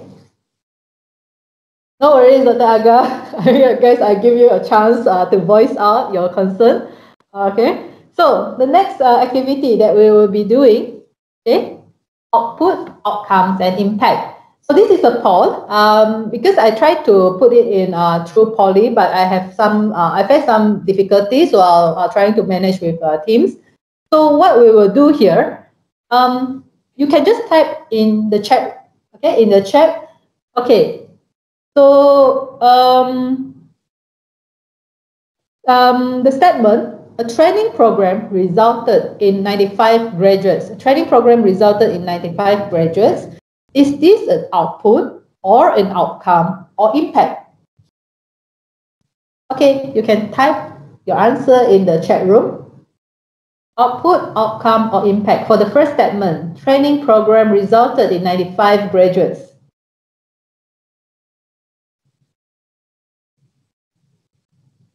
Output, all right, output. How about others? The one outcome, are you sure?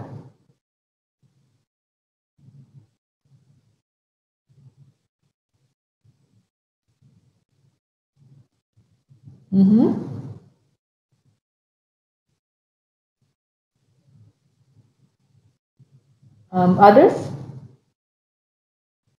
All our audience here? What is this? Our training program resulted 95 graduates. Output, okay. The rest?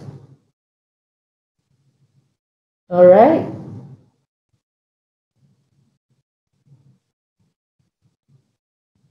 All right, output. So majority, almost like 90% of you answered output. Yeah, so yes, Dr. Wong, the answer is actually output because looking back, right, remember our the logic model. Okay, the logic model. Let me go back to the logic model. What is the definition of output, outcome, and impact? So output is actually the usually the quantity. So when we look at that statement, right, 95 graduates, it's actually the quantity, the number of graduates from the activities. Okay, outcome, then impact, right? We go back to the activity now. Okay, so congratulations. Have a tap on your shoulder for being correct in answering the first one. Now we move to the next one. Graduating from a training program leading to a better quality of life for the individual. What is this? Output, outcome, or impact?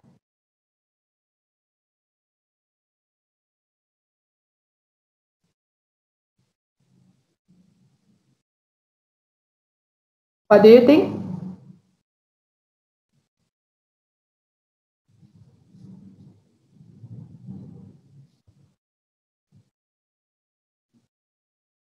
Okay, impact, outcome, impact, outcome, outcome. All right, now we see some confusion, right?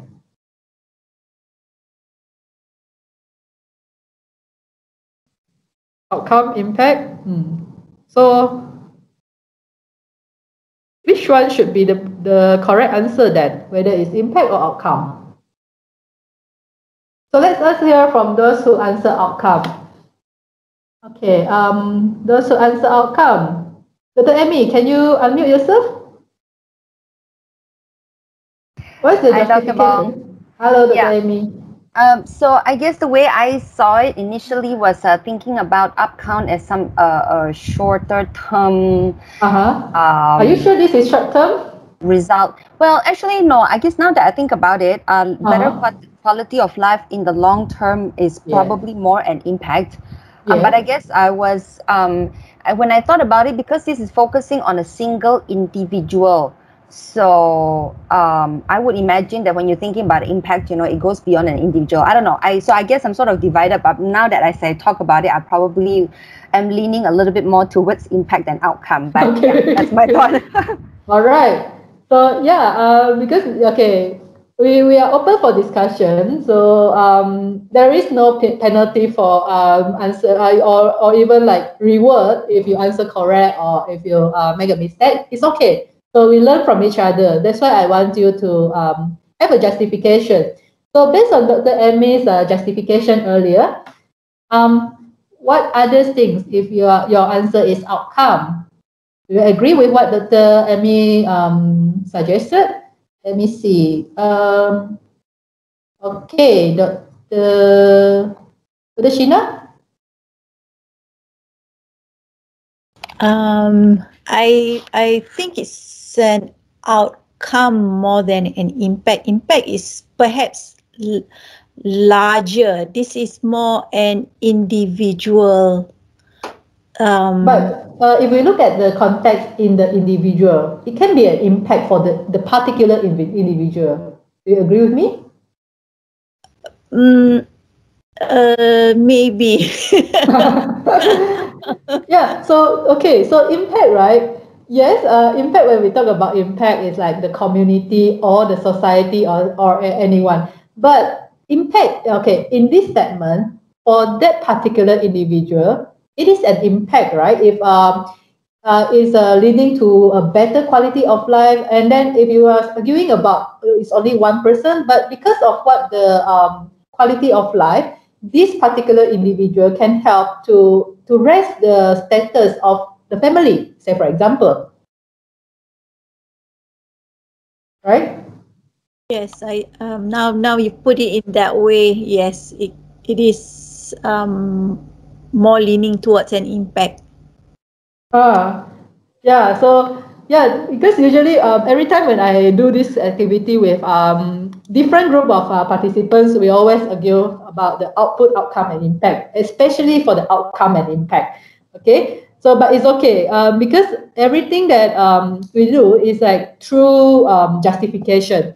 So sometimes also I want to know like how from your point of view, how do you view it?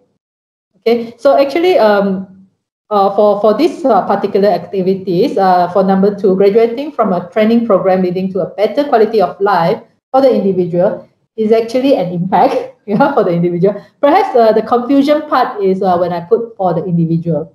Okay, if I didn't put the for the individual, graduating from a training program leading to a better quality of life, I guess all of you will have answered impact, if not because of the confusion, right? Yeah, Dr. Sheena and also Dr. Amy? Okay, all right, no worries. Okay, so let's go to the third statement. All right, the third statement is white paper or the study you by particular effort. Okay, so okay, let's put it in this training program. Perhaps from that training program, a white paper or even like a research conducted because of the training program. What do you think? Is it an output, outcome, or an impact?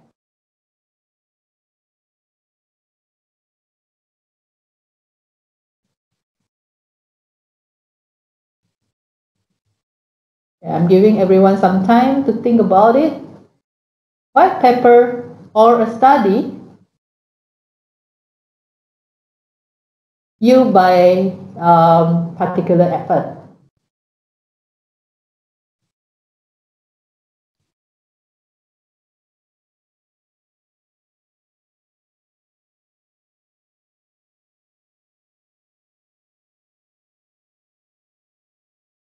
Output, Dr. Amy and Dr. Sheena, are you sure it's output? Because I mentioned this just now, right? That particular effort is actually from the training. Is it an output for a study?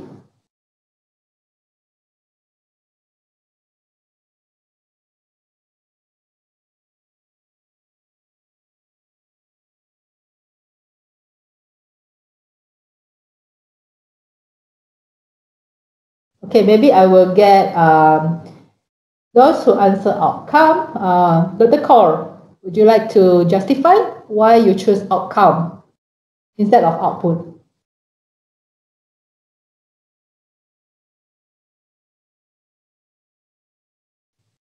Dr. Kaur or Sukmen?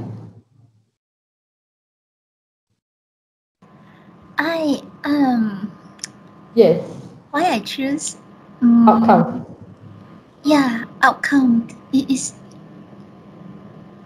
I don't think it is an output. Okay. Uh-huh.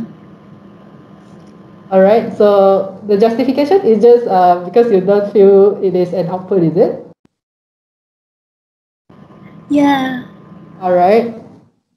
Okay, Dr. Fazril. You're really sitting on the bench here, Dr. Fazril.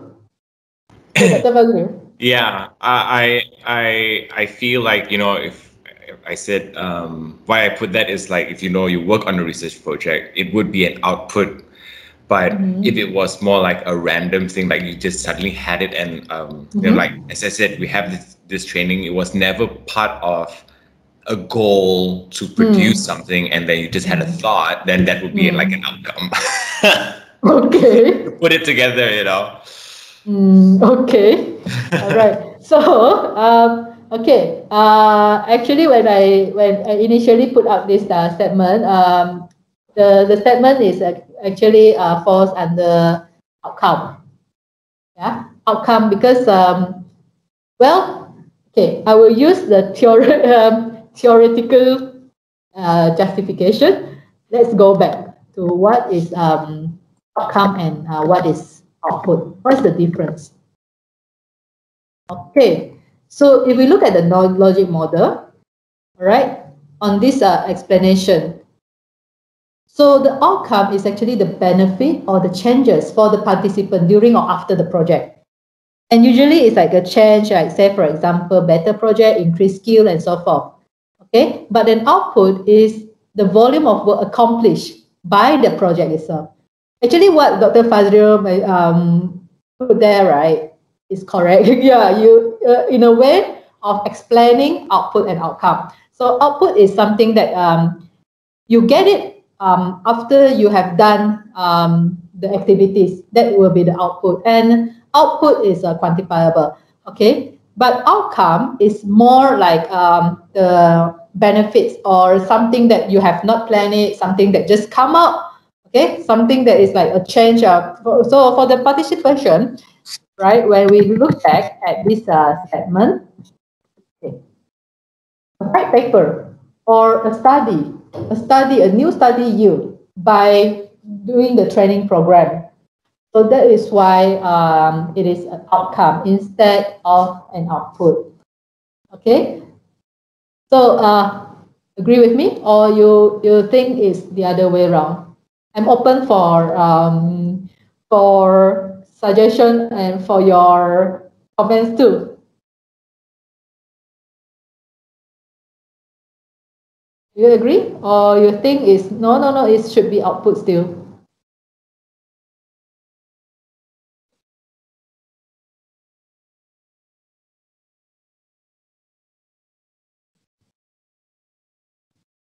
Hello? Oh, you're still digesting? Right, Dr. Okay. Right, let me go back. So Dr. Sheena and also Dr. Amy?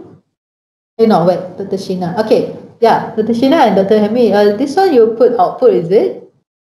So after the explanation, would you agree? Because there's no the word quantifiable. What is the word quantifiable here? Quantifiable is the output, right? Yes. So we can count the white paper as. Okay, now I got your the confusion here. Yeah. All right. Okay, how about Dr. Amy? Maybe I don't quite follow your explanation, Dr. Bong, because I mean, for my personal thought is that if when you document, for example, I mean here white paper, I'm assuming it's usually like a policy related, if I'm not mistaken.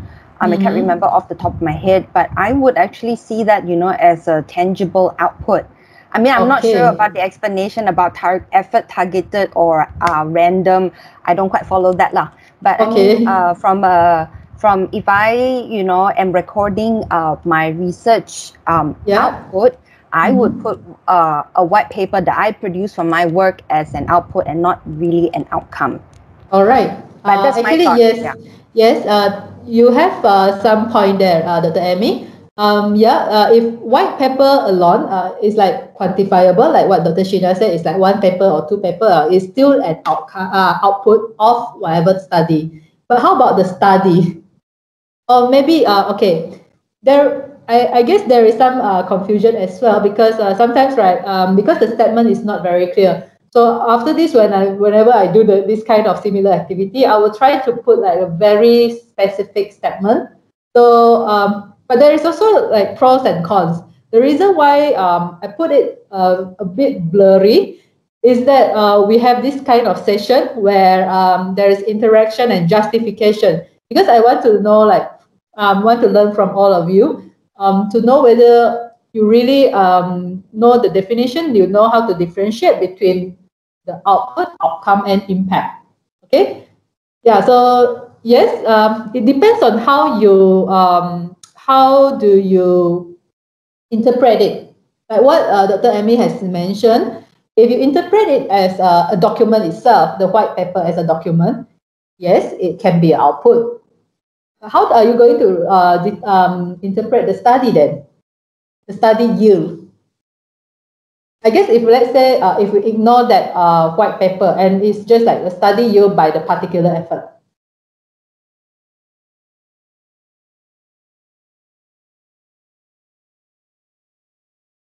I think Dr. Bong, sorry. Yeah. Go ahead. It's too general. That's why it's hard to pinpoint you because you put slash there.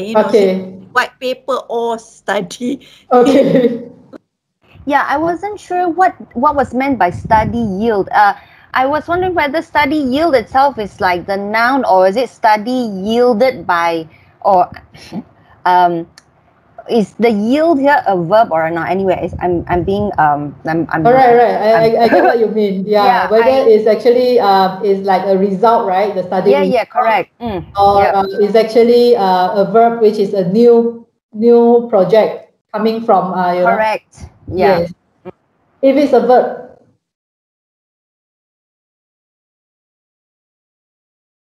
Yes, Dr. Amy? Yeah, correct. Yeah, whether it's in this context, is it a verb, or is a study yield like a noun itself by a particular effort? I guess if in the context of a study yield, if it's like a follow-up study, that you conduct, after, I guess, a particular effort, maybe like an initial exploratory study, then yes, I would say that, this would be an outcome. But if it is if it's like research results by a particular effort, as in like the use is a noun, I still think that it's an output. I mean, my personal opinion. Yeah, because it's directly coming from, your research product, your research output, like the results itself. I mean, I would see it as an output. Yeah. Yeah. So yes, I think from the explanation, right, Dr. Amy, you are very clear with the definition of the output and the outcome. It's just sometimes like what you mentioned. Yes, I agree with Dr. Sheena as well. The example here is too general. So frankly speaking, this call, right, all this statement, this is the first round that I put it. I mean, like from based on my previous example, I didn't use this. This was the first thing. So yes, I do notice that there is something for my side, the room of improvement as well. So the next round, I won't put like too general thing. Okay, thank you everyone for your comments and also the justification. That is what I like about having these activities. Okay, the last one, number of graduates who get a job and keep it for a particular period. Last one.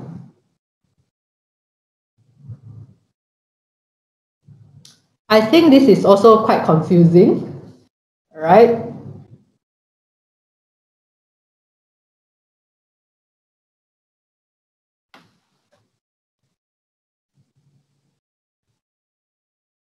Okay, outcome.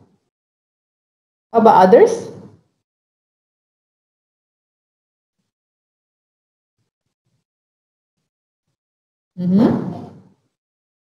Outcome. Anyone who think other choice?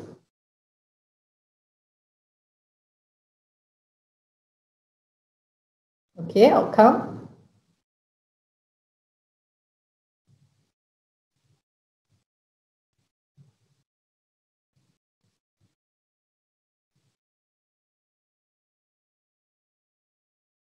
Everyone agree with outcome, or do you have like other suggestion?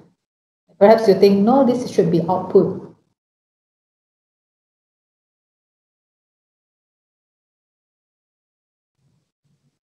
Yes, thus far in the chat, I only have like four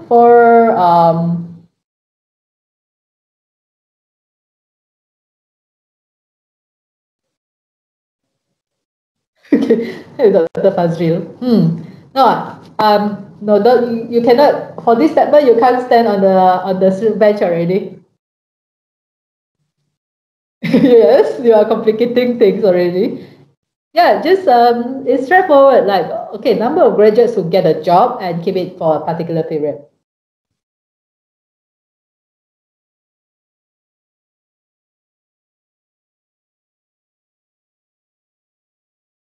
Anyone else that you like who like to try? What do you think about this? This is the last question for output, outcome, and impact. Outcome, okay.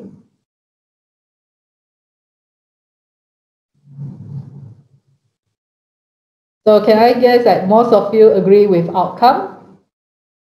I don't see. Okay, Dr. Fazril case is a bit out of, or you are just trying to make things livelier in the session, Dr. Fazril?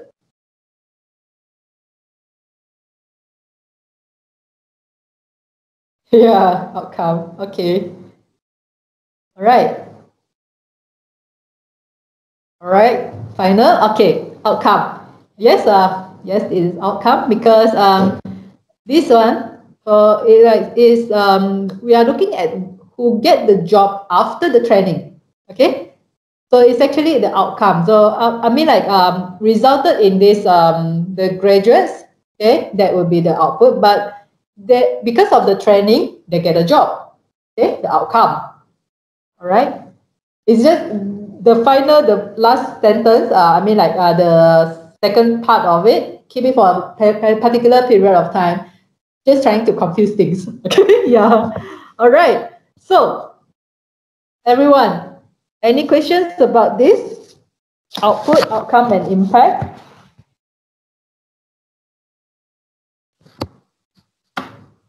Everyone okay with that? Because after this outcome, output, outcome, and impact, we will move on to another section which I think it might be a little bit heavier, okay, but it's very, very useful for all of you, especially young researchers, because you will be needing all this in order to write a better proposal. No matter whether it is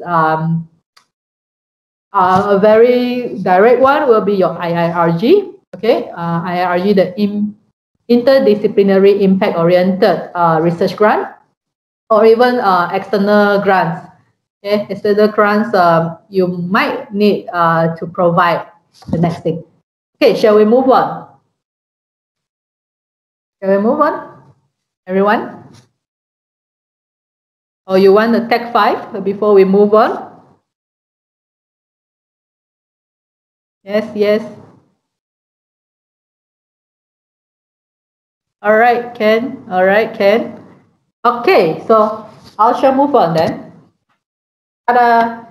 Writing impact. Okay, so writing impact, the do's and the don'ts. Okay, some of the rules of writing impact. So what are the rules here? Do's, when you write about impact, be clear about the problem and the contribution. Okay, you can use the active language and structure. Okay, directional impact. Who are your stakeholders and what is the engagement? And justify the scale, quantifiers, and so forth. Okay, the time frame. All right, there is you know, like when we are doing some strategic planning, we use the SMART goal. Okay, SMART. Try Google what the SMART goals refers to.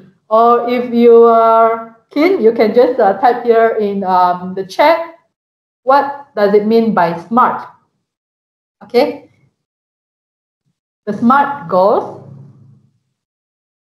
I believe it's not the first time you hear about this, the SMART goals.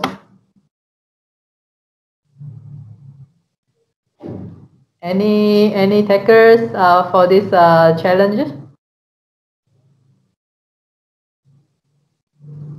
What is SMART?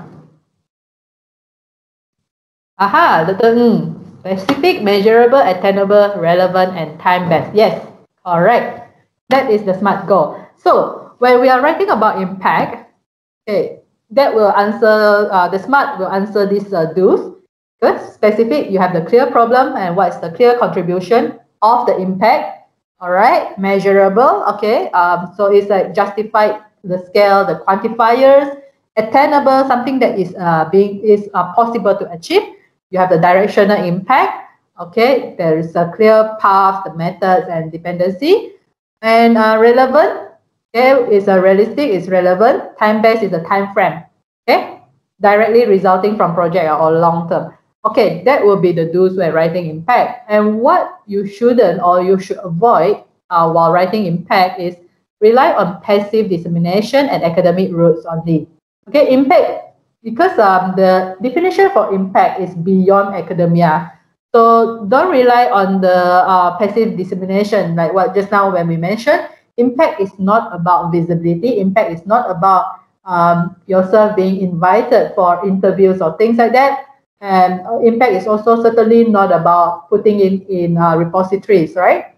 So passive dissemination, be woolly, presume available or use, assume readers accept research will solve problem. Okay, so these are some sort of like rules. Okay, this was actually coming out from the discussion like I shared earlier when I had with Julie, Dr. Julie Bailey from now she's in UCL.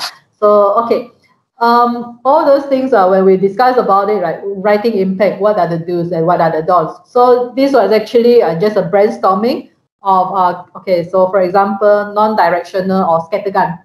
Okay, scattergun is like just whatever it is, I just put in. Okay, but impact should be very, very directional. You know what you want. Okay, and or for the last one, arrogant or threat of past glories association. Well, okay, that's just some of the don'ts. But what we want here, right, is the do's, that you can follow some of the do's in writing your impact. So the don'ts is just like some reminder, when some reminder only. Okay, it's not to say it's a regulation or it's a rule to follow, but it's just a reminder. Okay.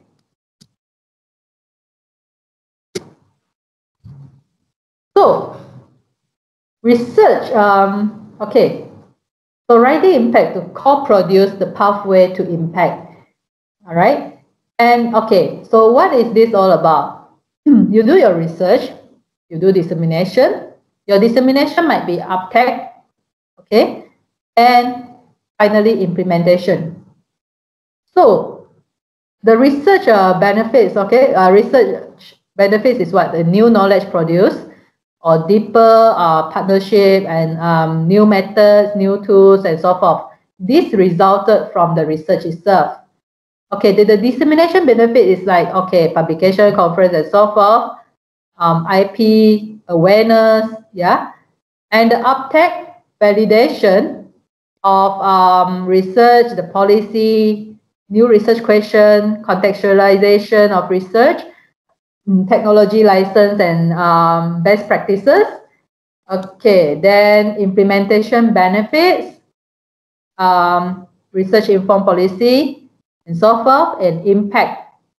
Citizens serve as a social, economical, environmental, all those things, media and public awareness. So I'm not sure how am I supposed to try to explain these whole things. Let me see, how should I put it in? Okay. So basically, all your research, right? Whatever you do, whichever stages you are in, whether it's at the research stage, whether it's at the dissemination stage or the uptake stage, and so forth. Okay, all this will produce some output. Okay, all of this will have some output. But what is the impact that will build towards the impact is actually from here onwards, the uptake of the benefits. All right, the uptake, which is like whatever you have done, your result, your finding, is being taken, and finally is being implementation. Okay, that will be the part that is like moving towards the impact. But nonetheless, from the research, this is all the way until the implementation, you will have a pathway. So remember earlier when I talked about like what is impact? Impact, the pathway is actually the engagement processes. Start from the research itself, you are already building the pathway to impact. Because if your research is very silo, and you don't do any engagement, so you won't be able to build towards the impact part. Okay, so that's why when we talk about like, okay, you see on this blue circle here, the policy, the practice partner. So from the research, from even the start of the research onwards, you are already starting to engage with stakeholders. So for example, maybe we can use like Dr. No's example of the religion and sport performance. Okay, so the sports, for her study, I guess that the participants of the survey will be the sportsmen, who are also the beneficiary of the result of the findings. Okay, and the sports personnel, the athletes, they in her research, in Dr. No's research, in this part, at the beginning of the research, they already start engaging with the athletes, the stakeholders.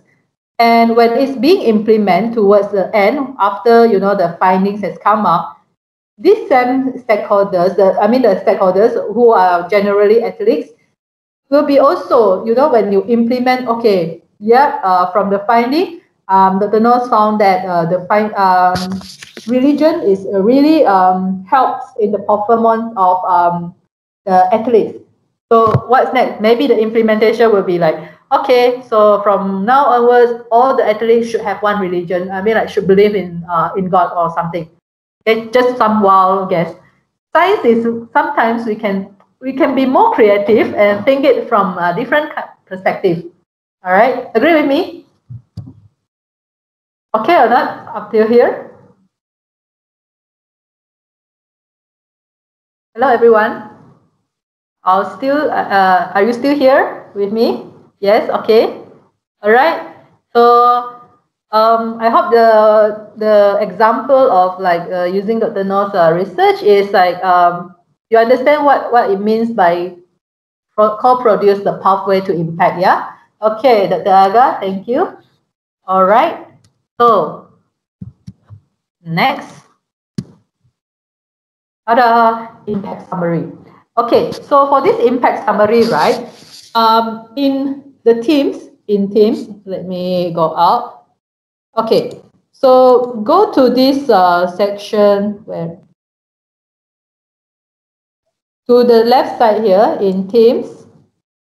Okay, in files, and in the files, I've already shared the class materials. So you have this impact summary planning sheet.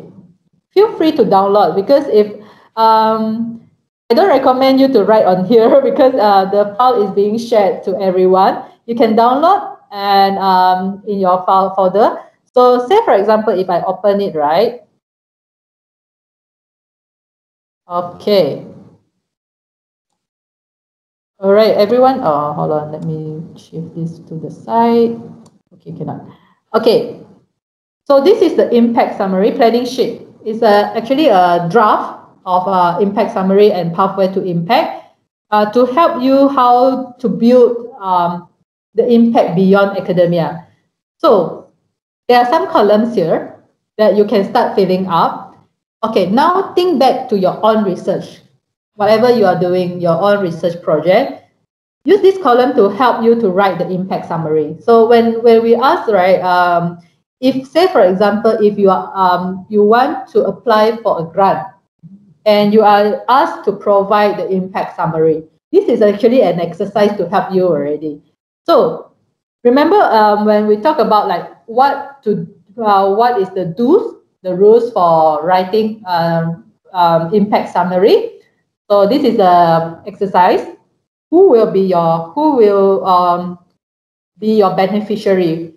Will your research benefit? But bear in mind this is non-academic beneficiary. So maybe you can list down, say for example, Dr. Amy, yours is on the fisheries or fisheries on the blue ocean, right? Yeah, something like that. Blue ocean.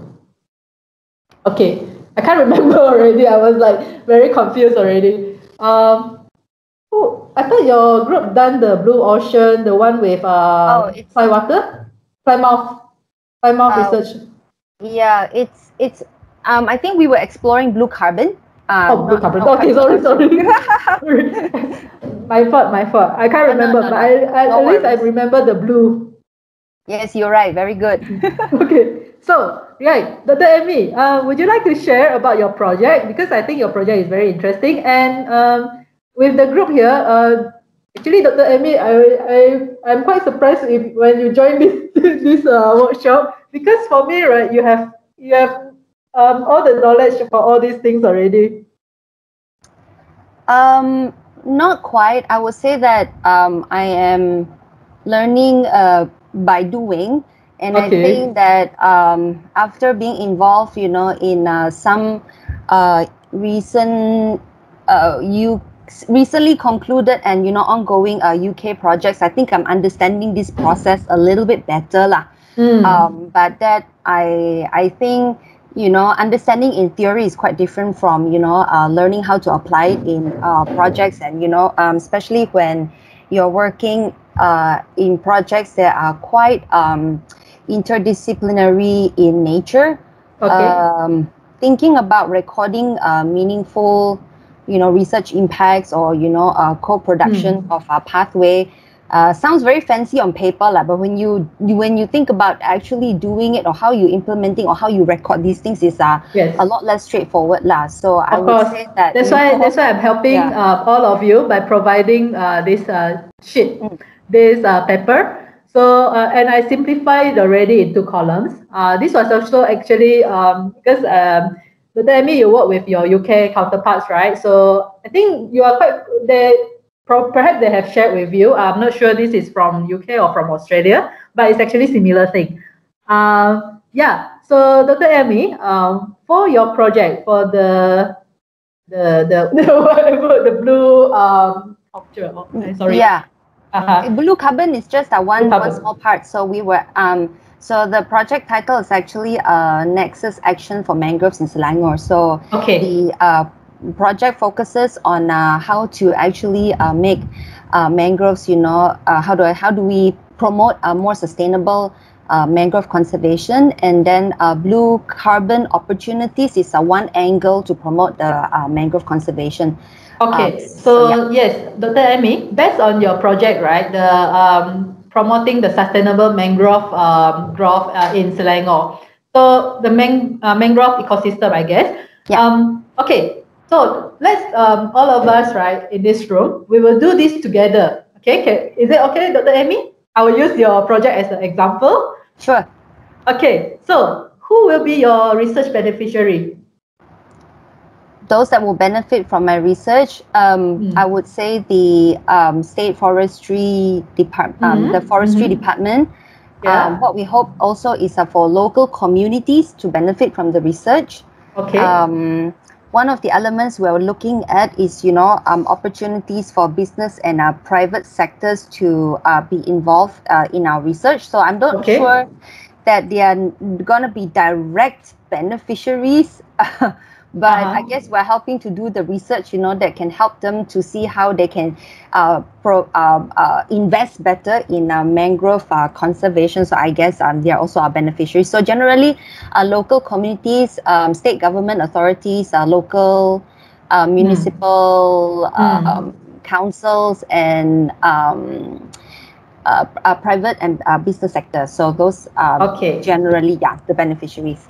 All right. So, based on that, right, just now Dr. Emmy mentioned about like the local council, the governance, the local communities. So what is the benefit to them specifically? Okay, the local communities is very clear. It's like maybe increasing, helping with their status, the quality of life. Right? Yeah. Okay. How about the council or the forestry ministry, the ministry and the governance sector? Yeah, so one of the work that we are doing, is doing policy analysis, identifying the gaps, in the existing policy for protection of mangroves. So the work that we do, will provide policy recommendations for the state forestry on what they can do to change, existing policies, for example. And the other thing that one of the projected output from the work is also to determine areas that are suitable for replanting. So that's also going to be useful information for the State Forestry Department. So that's yeah. All right. So based on the short conversation between myself and Dr. Emmy, everyone, we actually have helped to fill up the first two columns, the who and the what. All right. And also, I think Dr. Emmy also mentioned it's actually with this template. I hope it's clear enough. So we don't have much time. We have only like half an hour left because the final half an hour, I will be concentrating for the stakeholder engagement. So what we can do, right, with this template, planning sheet, I hope you can start filling in your own research. And with that, right, you have some information on how you can write about your pathway to impact and write about your impact summary. Okay, everyone? Can I get some response? If you want to unmute yourself. Yeah, I have had a few times when I had to write something similar, but I didn't have the help of a template. So I would say that actually, Dr. Bong, the template that you shared is really quite practical and useful. So because this template is to help the researchers in your team. You can start brainstorming, and when you brainstorm, right, you can put down all the things. say for example, just now, if suddenly when you are thrown and asked to write about the impact summary, all of us will be blank. Like your mind frozen, and suddenly you have a blank mind. You don't know what to write about. But when you have a template like this, so you are just answering. So who will be the beneficiary? What is the benefit? And how are you going to share your research through publication, through newspaper, through interviews, through anything else? And then when, and the resources, and finally, how we'll know whether these activities have been useful. So the last part is actually the evidence. Okay, when you talk about the impact, right? One of the things that is important is that those impact has evidence. Okay, Dr. Fazril. All right. Yeah. Okay. Sure. I'll see you. I hope to see you around. But forgive me if I cannot recognize you. Yeah. If let's say if you meet with me, or if you send me an email or call me up and want to get some assistance from our office in the future, so you can just say, you have joined this class, because I've do a collaboration with EDEC for the past few years.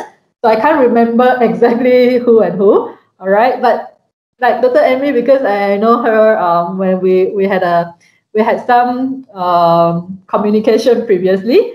All right, yes. So with this template, right, I hope that it will help to everyone to write about your impact, to start thinking about your impact. And from there, you know what is your impact objective. All right? Everyone? Okay? Okay, let me go back to the...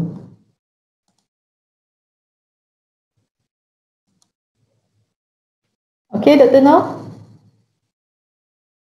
All right, Dr. Aga, no worries.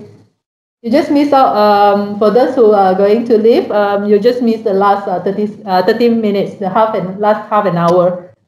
Okay, so this one, I won't do the activity here. You can refer to the impact summary planning sheet and fill in the columns.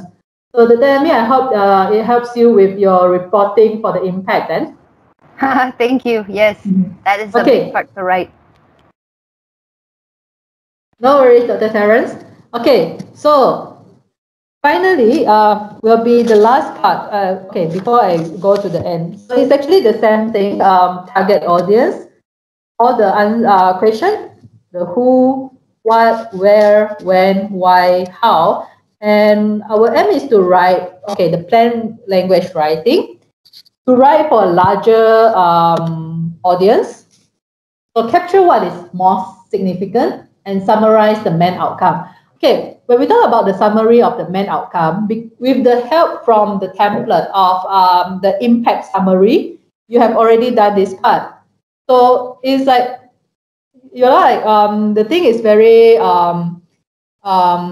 it helps you with you telling the story about your research to a layman, okay, to everyone else. All right. So while writing a plain language summary or article or so forth, so for example, if you are asked to write in a magazine of what you have found, of what you have you have done from your research findings in a magazine or in a newspaper, some of the things that you need to be aware of is that please write a very short title, a lay summary, and the impact statement. So the impact statement comes from the impact summary earlier, and avoid jargons and express in clear, easily understood terms. Okay, so that is quite straightforward. All right, so this impact, the plain language writing is actually the same activity with the impact summary. Okay, I won't take a break, so I will continue to the last part. Partnership with stakeholders, because we only have like half an hour, but yes, we can finish it in time. All right, partnership with stakeholders.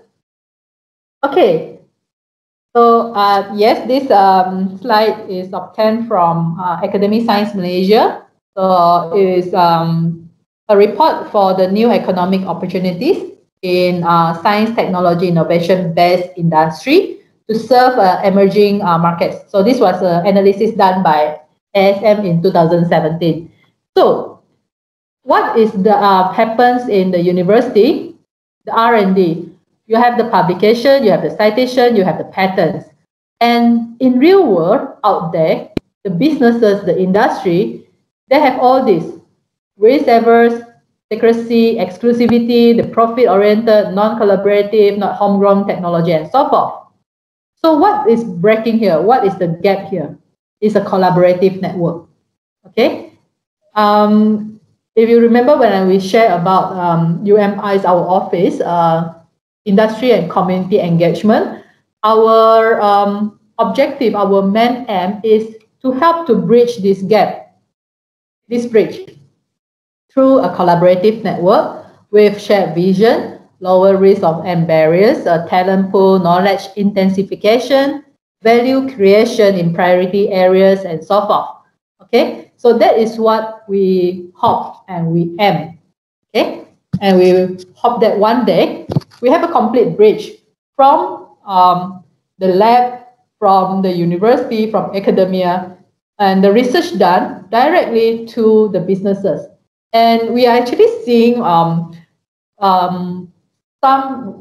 are actually seeing like maybe some stakes here already, though it's not completed yet, but there's still a long way to go.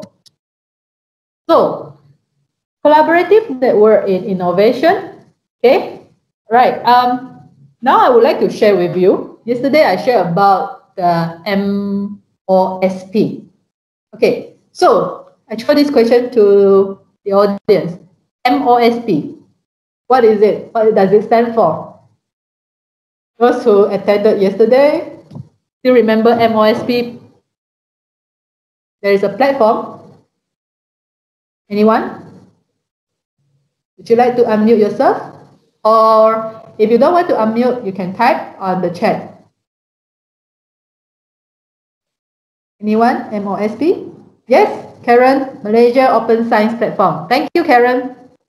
All right. So to refresh your memory about what we have learned yesterday, when I talk about on the topic of what's the topic already? Open access. Open access. When I talk about like going as open as you can, and also the Sherpa Romeo, I shared about MOSP, Malaysia Open Science Platform. So academic science also has another initiative, which is iConnect. And this iConnect is actually a collaborative network in innovation.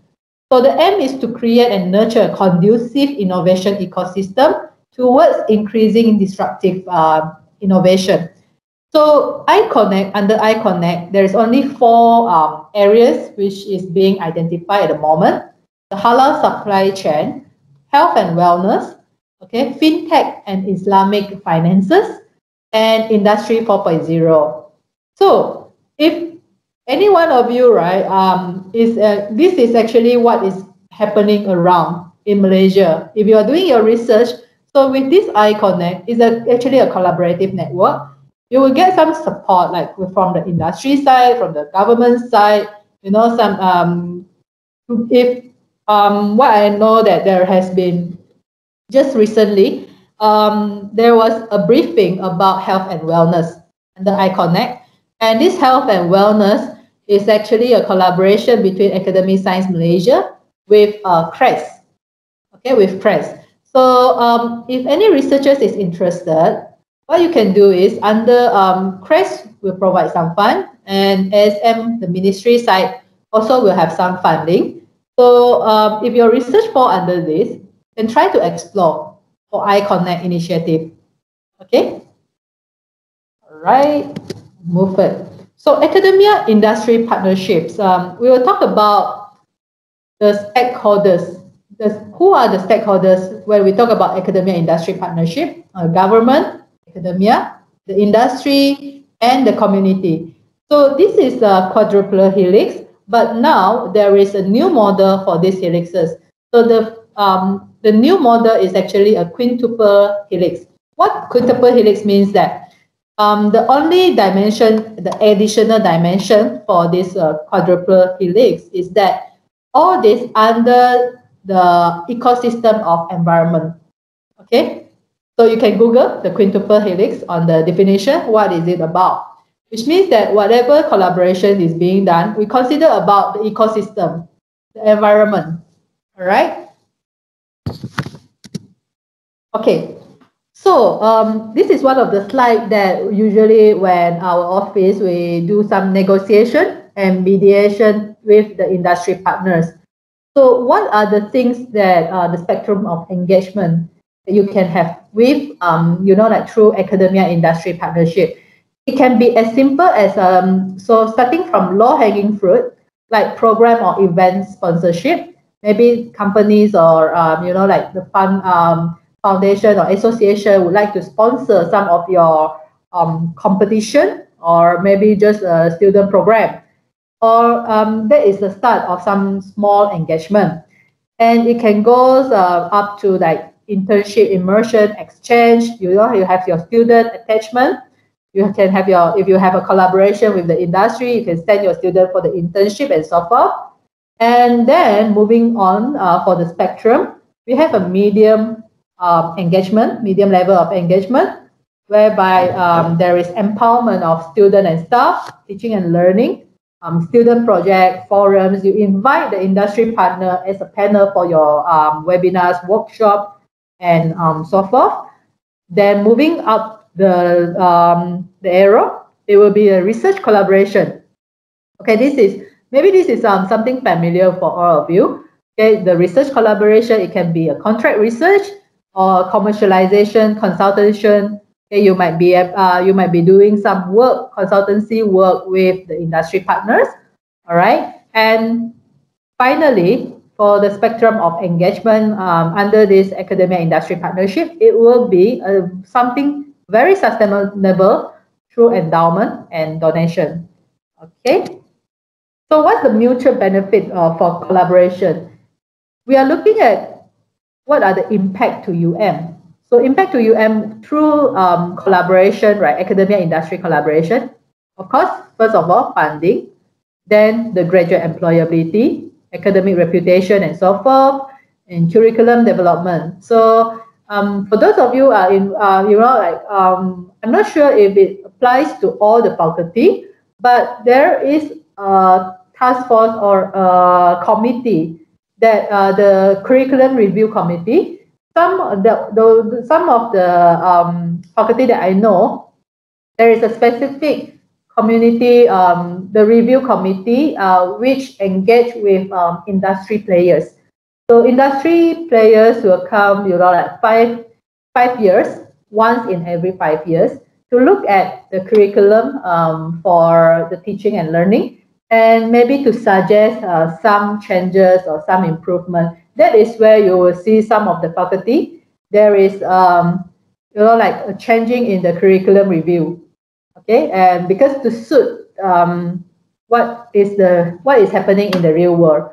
Okay, so another impact is to the community through socio-economic, through health and well-being, through environment and sustainability, and finally education. And there is also impact directly to the industry partner via R&D, research and development, or new technologies, skill, and improve the profitability, improve productivity.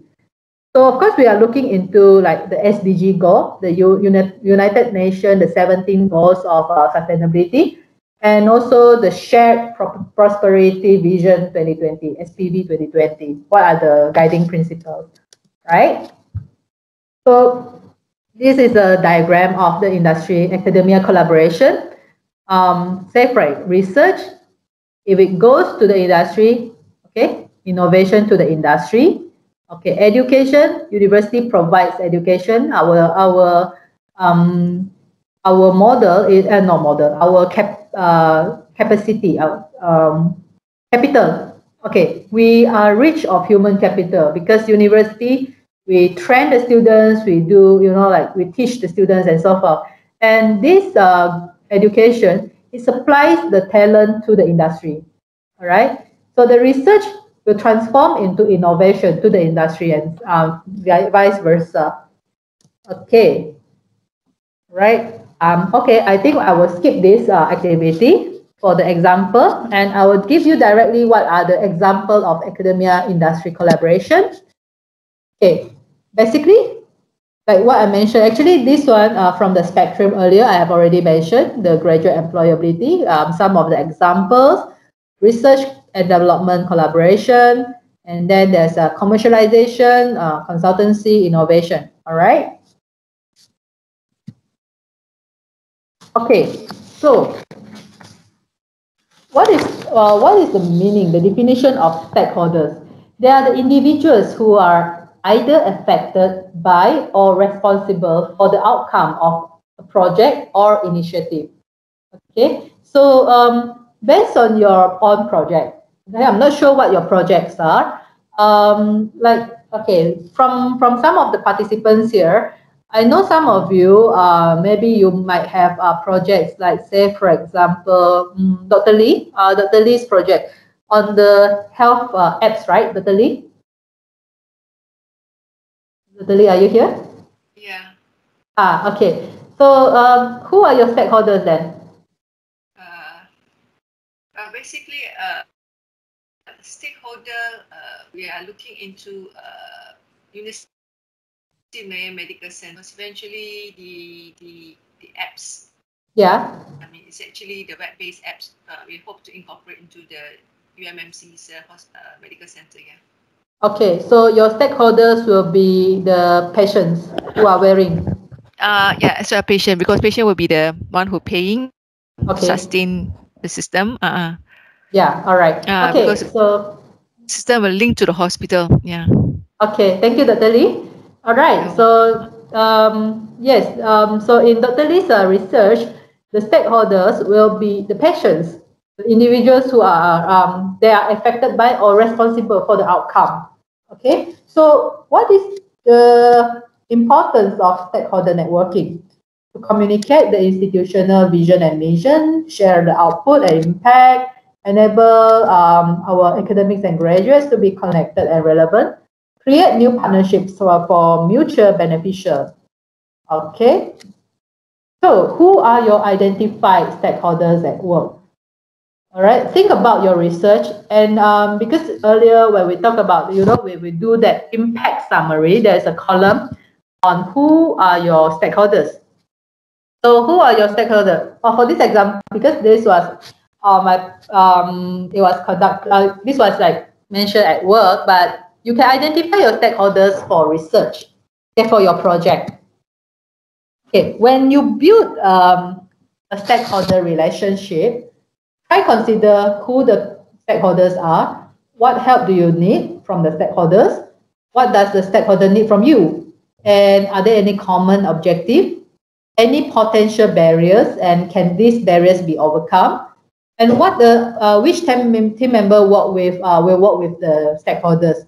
So these are some of the things or thoughts. Okay, what steps can you take for a positive relationship and so forth.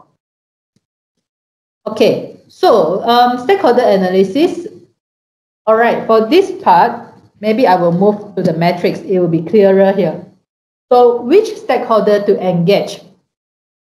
Okay, the two diagram here, the matrices, is actually the same thing. It's just that the left-hand side, right, is a more detailed explanation. So say, for example, if we are looking at this corner here, okay, I'm trying to use something simplified so that it's easier for everyone to understand, okay, in a short time. If there is actually low interest or engagement issue, okay, and also there is actually low alignment with approach, this kind of stakeholder you might want to consider to ignore or monitor. But if the stakeholder is showing a very high interest, they want to engage with you in your project, and they are willing to align with all your approach. These are the easy to reach target who will benefit significantly from the engagement. So what you do, you work in partnership, you reach out systematically, in priority order. So you prioritize them and contact the first one in your list now. Okay, so that which means that what you can do now, based on the stakeholder, once you list down all your stakeholder in your project, group them in this matrix. These are four okay, four square matrices. Okay, and each matrix, look at like who you can work in partnership. Okay, what are who are those that develop interest or capacity, but at the moment it's like they have low interest, but you really want to engage with them. Okay, put them in order, and then who are the challenges ones that you need more time to spend on. So when you do this systematically, you try to minimize your effort, but maximize the result. Okay, so pardon me if I'm being very systematic in this, because my background is actually applied statistics. So being a statistician, we will do this kind of analysis. All right. So we prioritize which one, because you have a limited time frame when you are doing a research. Maybe you have a 2 or 3 years project, but you want to show some impact as well when you do this engagement. So that is where you group your stakeholders, okay, in category. Who should you approach first? Okay. All right. So key principles: do what you say, okay, and you are going to do. Okay, follow that and try to make sure that there is no surprises for whoever stakeholders that you are going to have. Okay, create a business relationship, mutually beneficial. So whatever relationship that you want to build, it has to be mutual beneficial. Say, for example, if you want to engage with external stakeholders, right, what do they get? Or what is the benefit for them if they collaborate with you, if they partner with you, right? And of course, from your side, why should you reach out to them? What is the benefit as well? What is the what is the thing that you need from them? Okay, so this is actually a principle when building the relationship. So you remember the question that I asked just now earlier, these questions. So what's the common objective, and what do you need from them and what they need from you? Okay. And remember, executives and customers are always people. Always show respect. So that's basically the principle. Okay. And stakeholder engagement, you use them as a participant in a collaborative decision-making process that guide the creation and execution of a defined scope of work. All right, so these are the process flow of engagement with stakeholders, where you plan, you understand, you have internal preparation and alignment, you build the trust, the consultation, respond, implement, and so forth. And finally, monitor and documentation. So the engagement approaches, this slide, I think I will share, if not mistaken, I should have shared in the PDF. Later, they will send to you as well. Okay, so this is actually like looking at the pyramid. So the stakeholder engagement, which of them, if there is like greater effort needed, and you don't need that much stakeholder. Okay. Here, the pool communication is one-way engagement. So this pool a lot of people. You want to create awareness. So the approach that you are going for is a pool communication. Information is being made available. Okay, maybe you choose whether to engage with like websites or construction holdings and so forth. Okay. So similarly, I just choose a few. If the stakeholder is showing high influence and high interest, you do a partnership. Okay, you share the accountability and responsibility, and this partnership shall be two-way engagement. there is joint learning, decision making, and action. So usually when you do a partnership, say for example, if you are having a research collaboration with industry partners, so you will form a partnership with the industry, you will have agreements, like collaborative agreements signed, and in the agreement itself, it states like what is the accountability, what is the responsibility by both parties and so forth. Yeah. Okay, so that is the few engagement approaches. There are 5 here. Okay. Then, if you want to go fast, you can go alone. But if you want to go far, go together, go in a group, do collaborative partnership. Okay, so these are what we have, a recap of what we have learned for these past 2 days, 6 hours. So usually what I do, right, for the training, right, I will have like 1 whole day of training. But now we break into 2 days so that it won't be too Microsoft Team exhaustive or fatigue for you. Okay, and for myself as well. All right. So what we have learned, the visibility. Then we have learned about the repository, open access, and then identity is where your researcher profile. You know, you learn about the ORCID, you learn about Pablons, and then the conversation is this morning, earlier this morning, where we talk about the communication, science, research communication, and so forth. Okay, so impact is achieved through effective communication and also working closely with stakeholders. With these 2, achieve your impact. Now, remember yesterday when you do your pre-test, you still have your pre-test shared with you. Okay, at the start of the test, the session, the training, there are 10 questions of pre-test. So can you fill up the post-test? And because we don't have like after this, right, it will be the session is done. So what I will do is I will create a folder in the Microsoft Team for the pre-post test, and please upload your with your please want to rename your folder is also possible. Yeah. Okay. So that's it.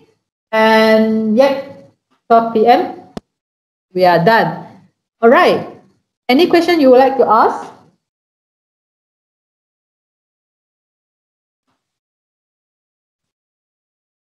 Any question from the floor?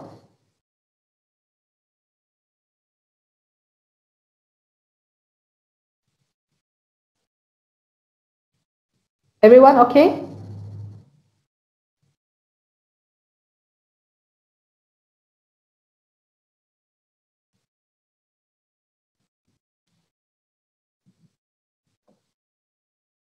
Hello? Everyone okay?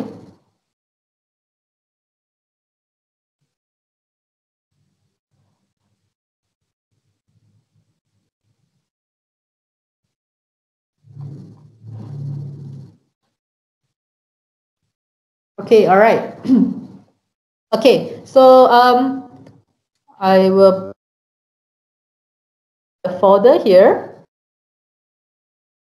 for you to upload. Okay, so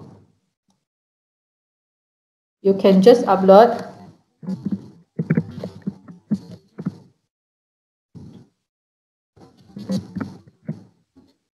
Upload your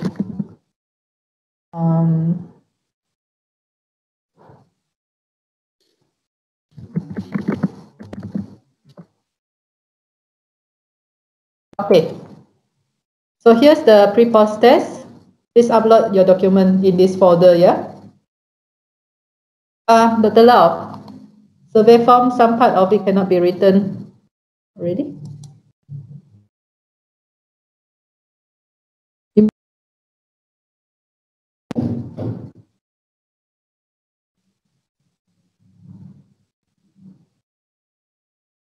Okay, I didn't realize that. Perhaps you can just use like I'm not sure if you mean you cannot type or anything.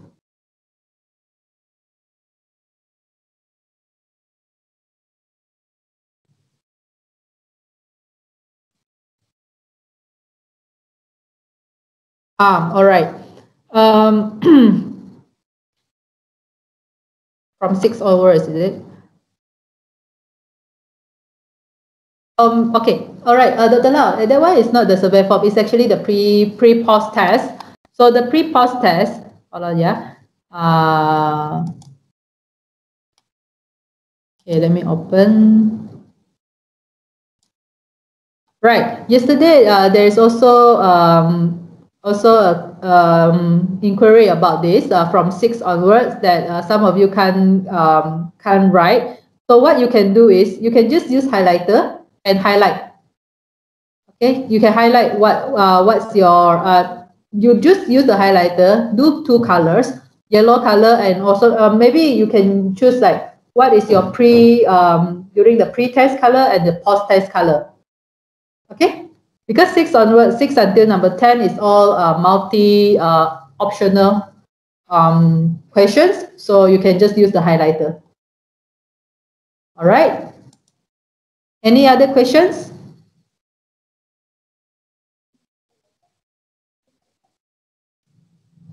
Okay, any other questions? All right. If not, I'll see you around. Okay. Say goodbye to everyone.